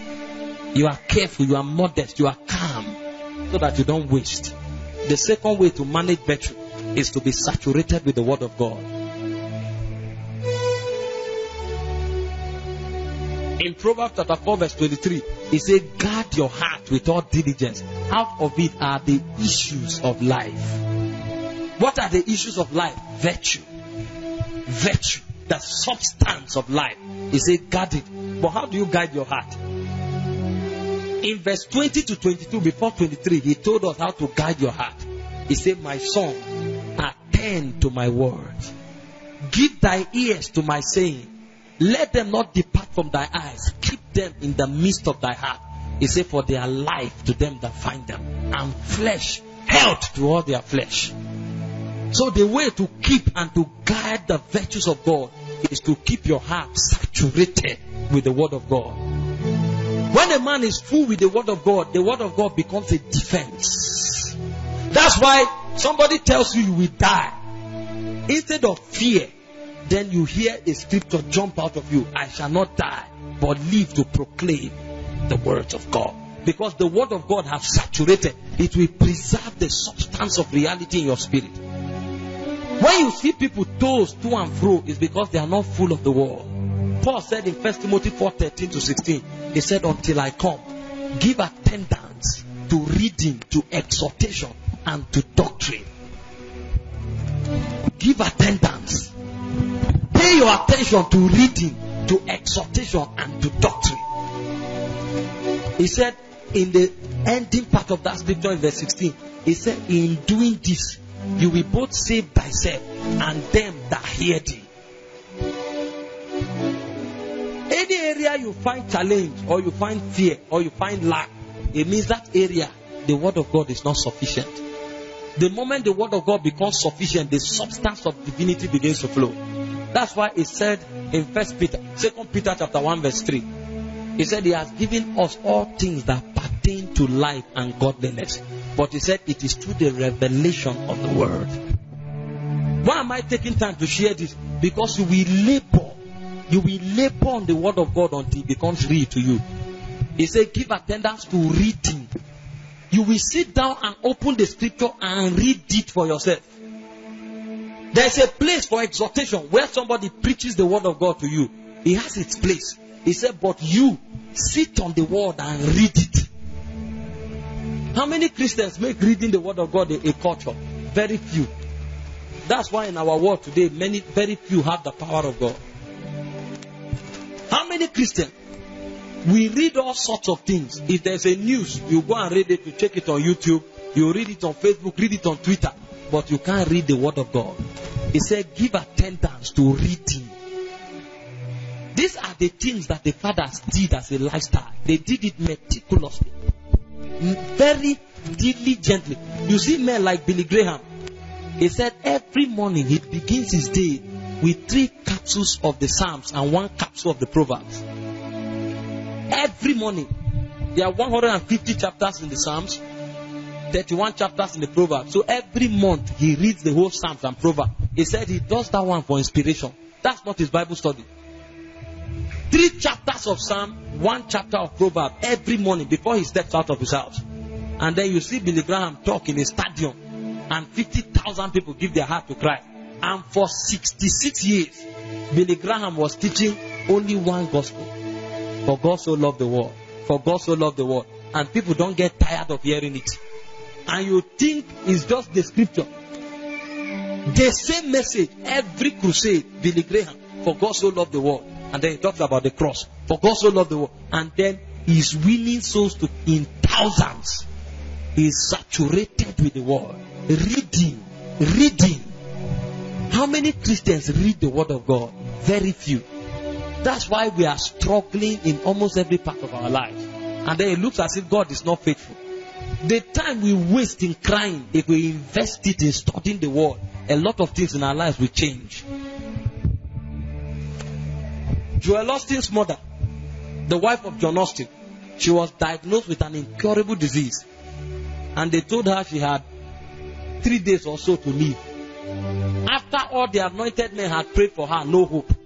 It was concluded she had 3 days to live. And the woman gathered 40 scriptures on healing and began to talk them to herself every day. Began to talk those scriptures. In a day, she would recite those scriptures to herself more than 1,000 times. And 3 days passed.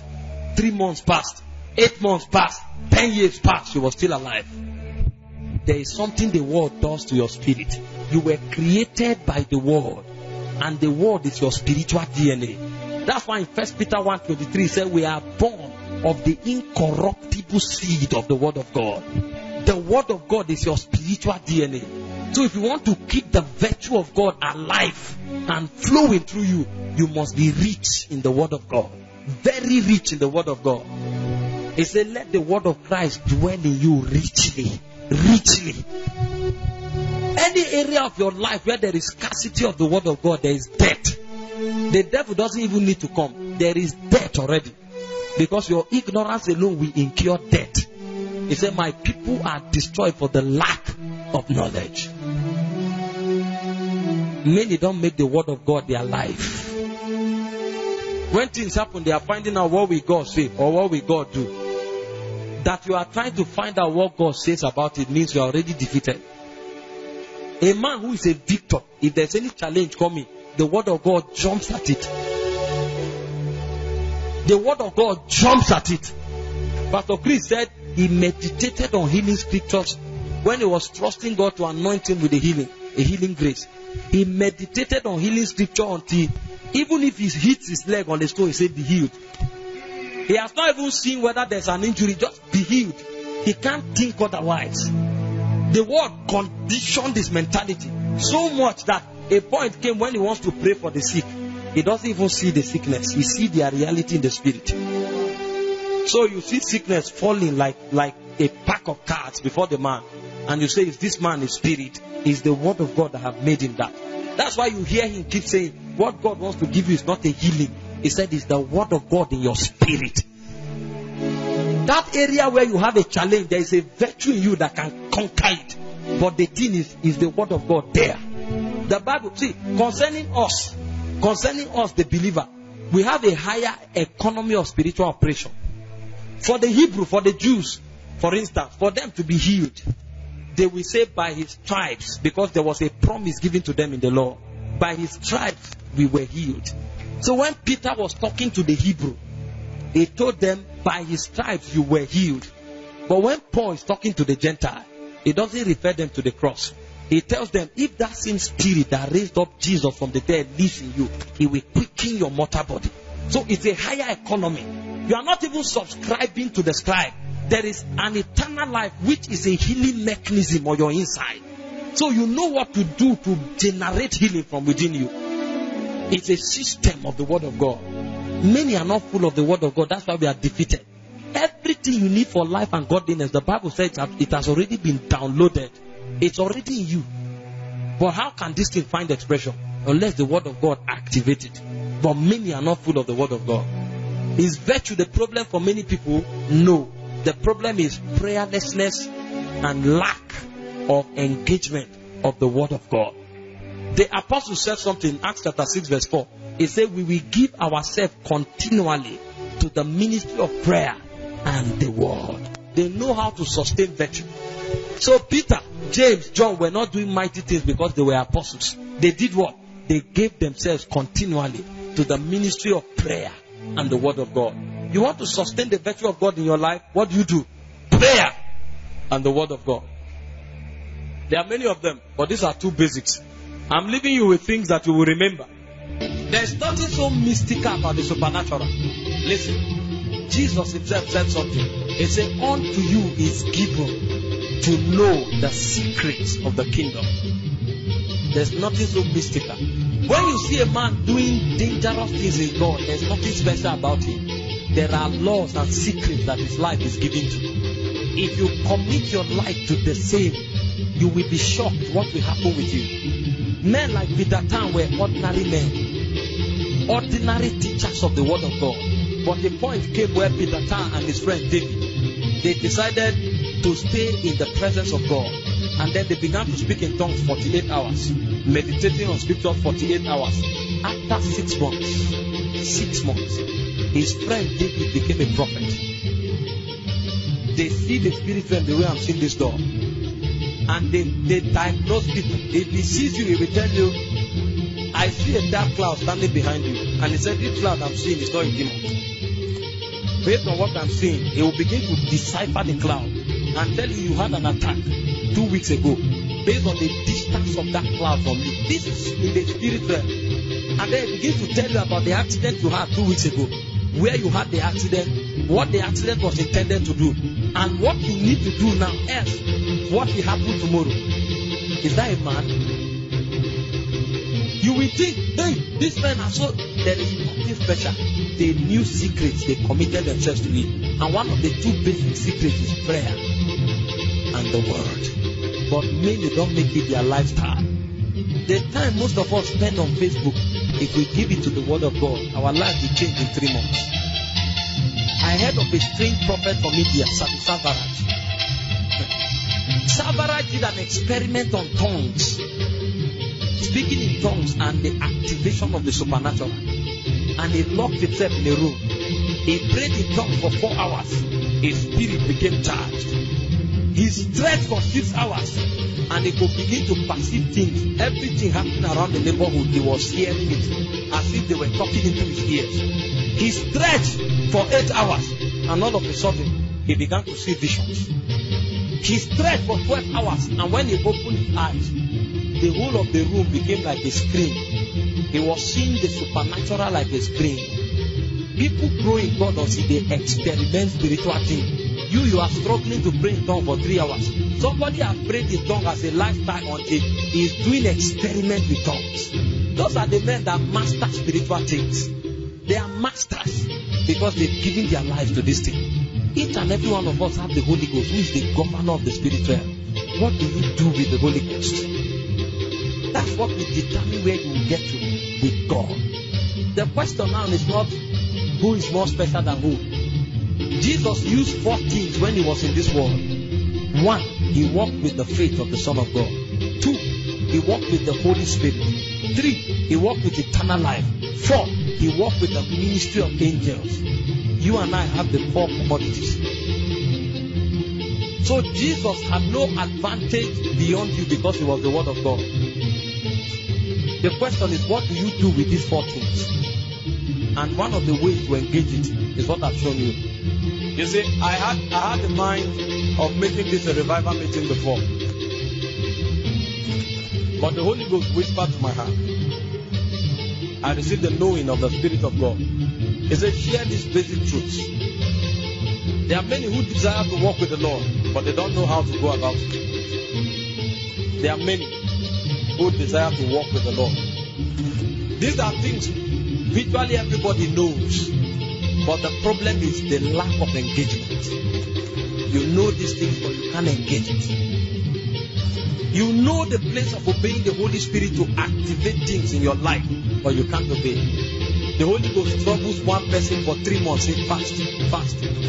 And 3 months passes, he doesn't fast. And after 3 months, the desire for fasting vanishes. He doesn't know he has lost the season. A season has been lost. A window has been closed. The Holy Ghost comes to say, pray. He wants to sleep at night, he loses his peace. He wakes up in the night to drink water and pray. And he continues like that for 1 month. And then suddenly that voice dies. The person doesn't know he has lost the season. So the Lord brought me to re-echo these things in our heart. These things mean more than just a call. They are summons. Moses had this burden in Egypt.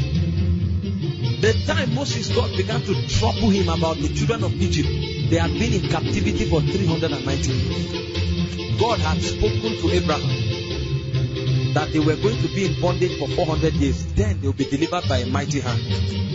The time was drawing close, and God began to trouble Moses.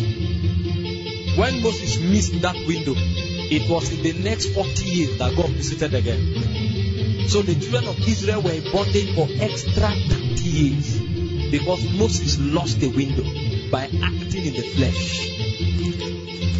Some of the things some of our families are suffering is because we fail to respond to the promptings of the Holy Spirit. Could it be that the reason your children are not married is because when God was troubling you, pray in the night, you refuse to pray for those 3 weeks. That's why your children are 30-something, they are not married. Could that be the reason? Could it be because God troubled you to fast for 3 months? 4 years ago you refused. That's the reason you are jobless till today? Could that be the reason? Because the principality that was resisting your success, there was a window of grace that was open. And when God was troubling you, say, rise now, rise now, rise now. You refused. Could that be the reason why you don't have a job? And you are going to Lagos, Abuja every day seeking jobs, submitting appointments. Meanwhile, God moved on your account before now. The elders and the patriarchs, they understood the language of promptings. Elijah had locked the heaven for 3.5 years until a bottle came. And he left everything and went to Horeb. And he prayed there until God spoke. The reason they are invincible is not because they are born invincible. They knew the things to do to become invincible. You know the same thing. I said the problem we have is the problem of engagement. Could it be that you are not married till now because when the Lord said pray, you took it for granted? And then the season of favor that God opened over your life was closed. And after that season, you are attending vigils for 3 years. Nothing has happened. See, there are kairos moments in the spirit. Jesus was entering Jerusalem in Luke 19:44. He said, there will be gnashing of teeth. He said, no stone will be left unturned. He said, because thou knowest not the times of thy visitation. Could it be that you have missed your visitation too many times because you took for granted the promptings of the Holy Spirit? Could that be the reason why your seed sowing is not working? Your vigils are not working because when God prompted you, you didn't respond. Could it be that you are the reason why you are stagnant all this while and you think somebody is bewitching you? When God brought your visitation, you were not there. The worst thing that happens to a man is to sleep in the day when he should be sowing. Because in the day of harvest, he will be with lack. I want to talk to the young people now for the next 30 minutes before we begin to pray.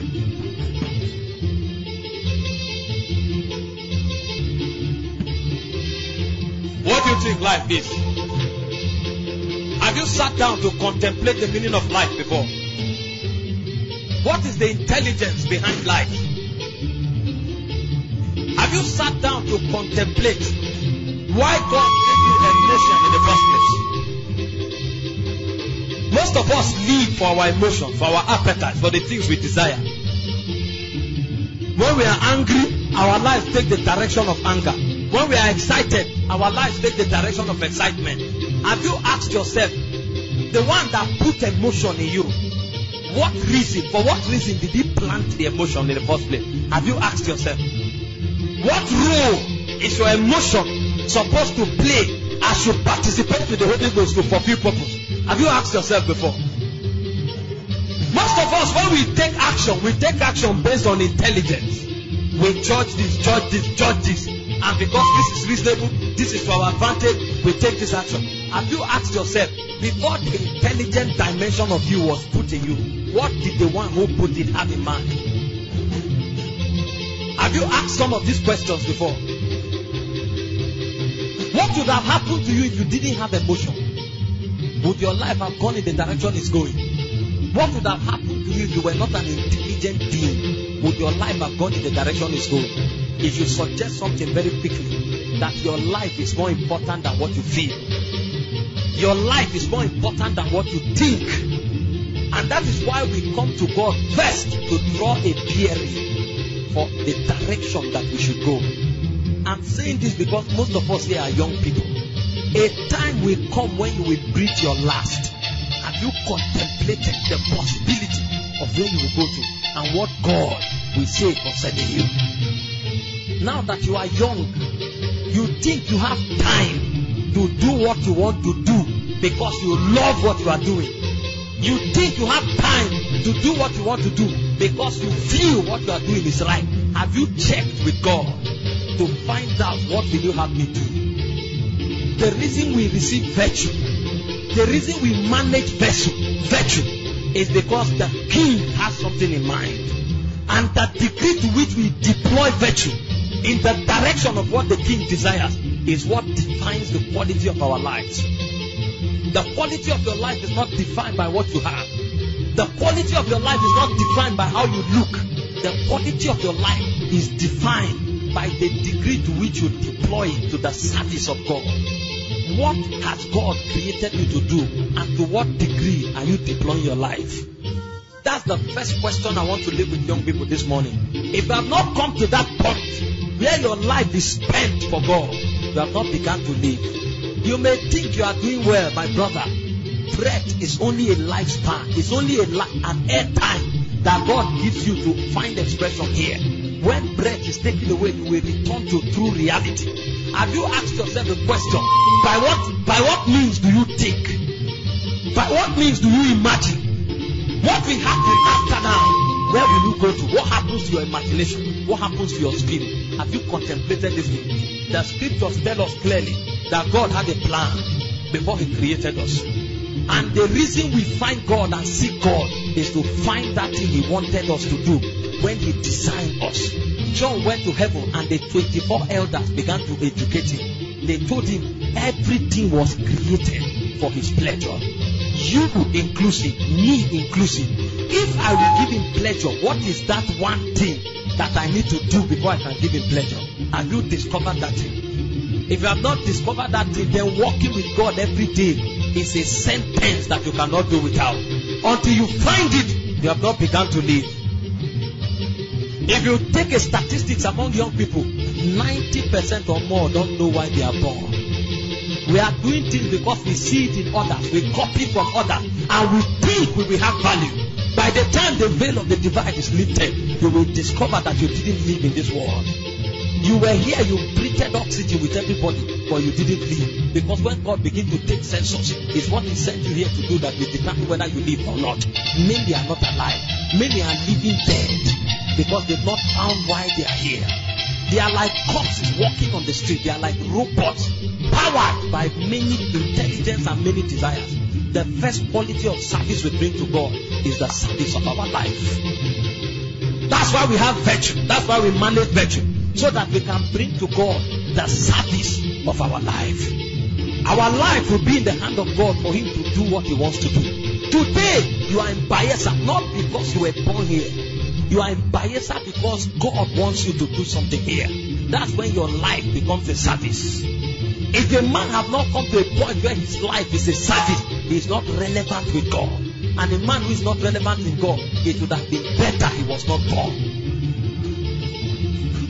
What is that thing that God wants to do in Bayelsa today that is because of Emmanuel that God can do it? That is God's life.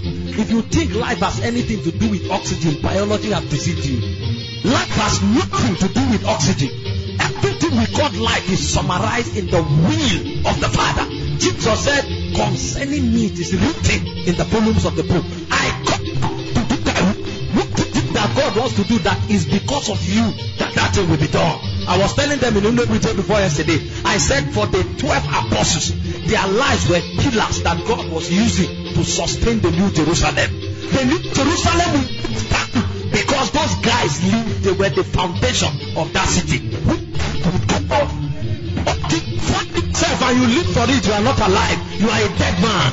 Because the first place of service is the service of a life unto the Lord. Is your life being poured out as a drink offering? Who said our lives is poured out as a drink offering? That's a man who is alive. He said the life I live is no longer I that liveth. It is the one who died for me. I live by the faith of the Son of God. Are you still holding to your ambitions? Are you still holding to your emotions? Are you still holding to your proclivities? You have not found the whispers of Zion. By the time you begin to hear the whispers of the God of heaven, your life will take a new direction. Jesus did not live in Nazareth because he loved the water. He did not live there because he was born there. The Bible said he pitched his tent by the regions of Sidon, that it might be fulfilled which was spoken by Isaiah the prophet, the land of Zebulun, the land of Naphtali. Jesus lived there because by prophecy, that's the only place he was supposed to live. Bayesa, are you here because you think it's a place of greener pasture? You have not begun to live. Either you are still a baby or you are a dead man. What is it that God wants to do that your life is the only vent through which God can do it? You are still living for yourself? You think life is about self? You think life is about ambition? You think life is about desire? You were not well taught. Life is about the will and the interest of the king. Don't deceive yourself. You have no service to render to God if your life is first of all not given to him. God doesn't receive anything from any man whose life has not first of all been given to him. Go and read the whole scriptures. There is not one man God used that he first of all did not receive his life. For Abraham, he said, leave thy country, leave thy kindred, leave thy father's house, and go to the land that I will give you. You know what he did to Abraham? He changed his nationality, he changed his kindred, he changed his family name. Abraham lost everything that gave him relevance as a man.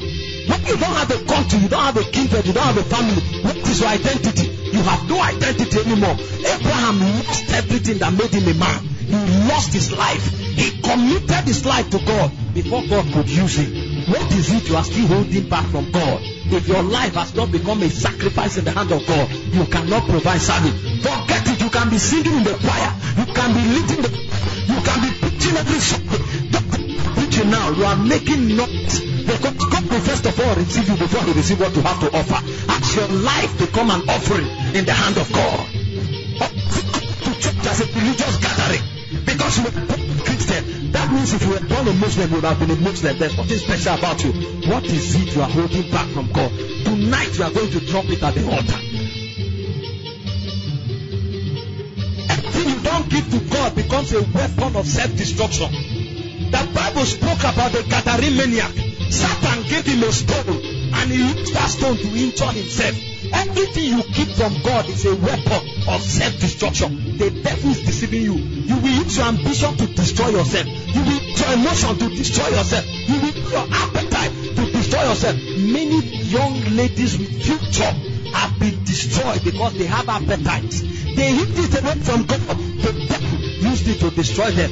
Many men with ambition have been killed because the ambition drove them away from God. What is it you are hiding from God? Today the great one comes for your life. The first point of service is a point of total surrender to God. It's not about the gift you have. God is not so impressed about your voice. Have you gone to heaven before? The Bible said there were thousands upon thousands. An angel can sing better than 1,000 choir made of men. God is not moved by your voice. It is the supply of life that gives him glory. What life are you supplying? What's the quality of service you are supplying? Is the degree to which your life is surrender. Are you surrendered this morning? You are a joker in church. You are just you don't know to serve spirit. Make church spirit the first question they ask. It's not he must be. You must be first of all before he can use you. Which one thing? Elijah said, before God whom I stand. Before God whom I stand. You cannot serve a God that you are not given to until you are sold out. You cannot be used of God. Do you know who John the Baptist was? His father is in the rank of priests. In the picture of priests are the most privileged people in society. The guy separated himself from his father and walked and looked. He was putting on coarse and white honey. All he had for redness was garment skin. How can the son of a priest become a papa? Because there is a will they need to serve. It's like first of all not to sacrifice. And when he talked, there was no prophet in the land, but and he was called the prophet. And John did not know about his destiny. He said, I am the voice of the one cracked in the wilderness. If the guy had ambition for money, he wouldn't have been in the wilderness. And if he was not in the wilderness, he would not have fulfilled that prophecy. Your ambition is taking you away from purpose. Your ambition is taking you away from destiny. From to take the work of his father and go to the wilderness. It was in the wilderness that he fulfilled the prophecy. He said, the voice of the one in the woods. He said, the one that sent me. The same said unto me. Did you read about Moses? Moses was a prince in Egypt. Moses stood in the courts of Pharaoh. But the Bible said when Moses was come of age, he refused to be called the son of Pharaoh's daughter. God talk to the man now. So there to separate. In there to separate. What gave Moses the right to be the prince of Egypt? Because he's the son of Pharaoh's daughter. Do you know what Moses was doing when he refused to be called the son of Pharaoh's daughter? He was telling Egypt, I don't want to be your prince anymore. Because there is a place in the house of God. I need to serve in the house of God. And God did not just make Moses a prince. In Exodus chapter 7 verse 1, he said, I have made you a God unto Pharaoh. They have been a prince in the flesh, but they rejected flesh and chose God. Something happened. He became a God. And still delay yourself where you are because you don't want to commit your life to God for serving. God will never use you until you first of all give him your life. Giving your life to Christ is different from being born again. When you were born again, you receive the life of God. When you give your life to Christ, you want to serve. At that time, you don't have a decision over your destiny anymore. You can have a job and God say, go. That's the direction you are going. It doesn't matter what your family says. Those are the men that can change the world. Such men are lacking in the job because we have top ambition. We have top ambition. We keep top function, which that we good of God in the forthcoming revival. Are the men that are willing to give up their life. And you one of them. God is not only interested in using you.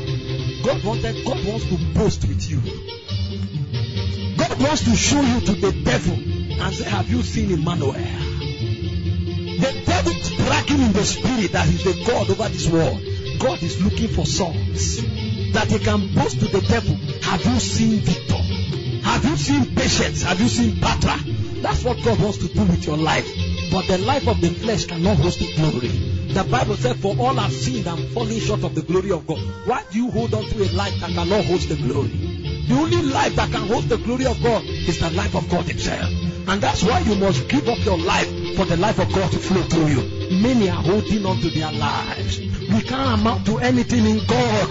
That's why you can't pray. That's why you can't give. Because your ambition still control you. Tonight, the first kind of service we will render to the Lord is to offer our lives as sacrifice. And this is not a doctrinal issue. We will pray it. We will pray it. We are going to pray in tongues for the next 40 minutes. And we will pray like you have never prayed before. Until that thing that keeps you from God breaks, then we'll do a ministration of the Spirit.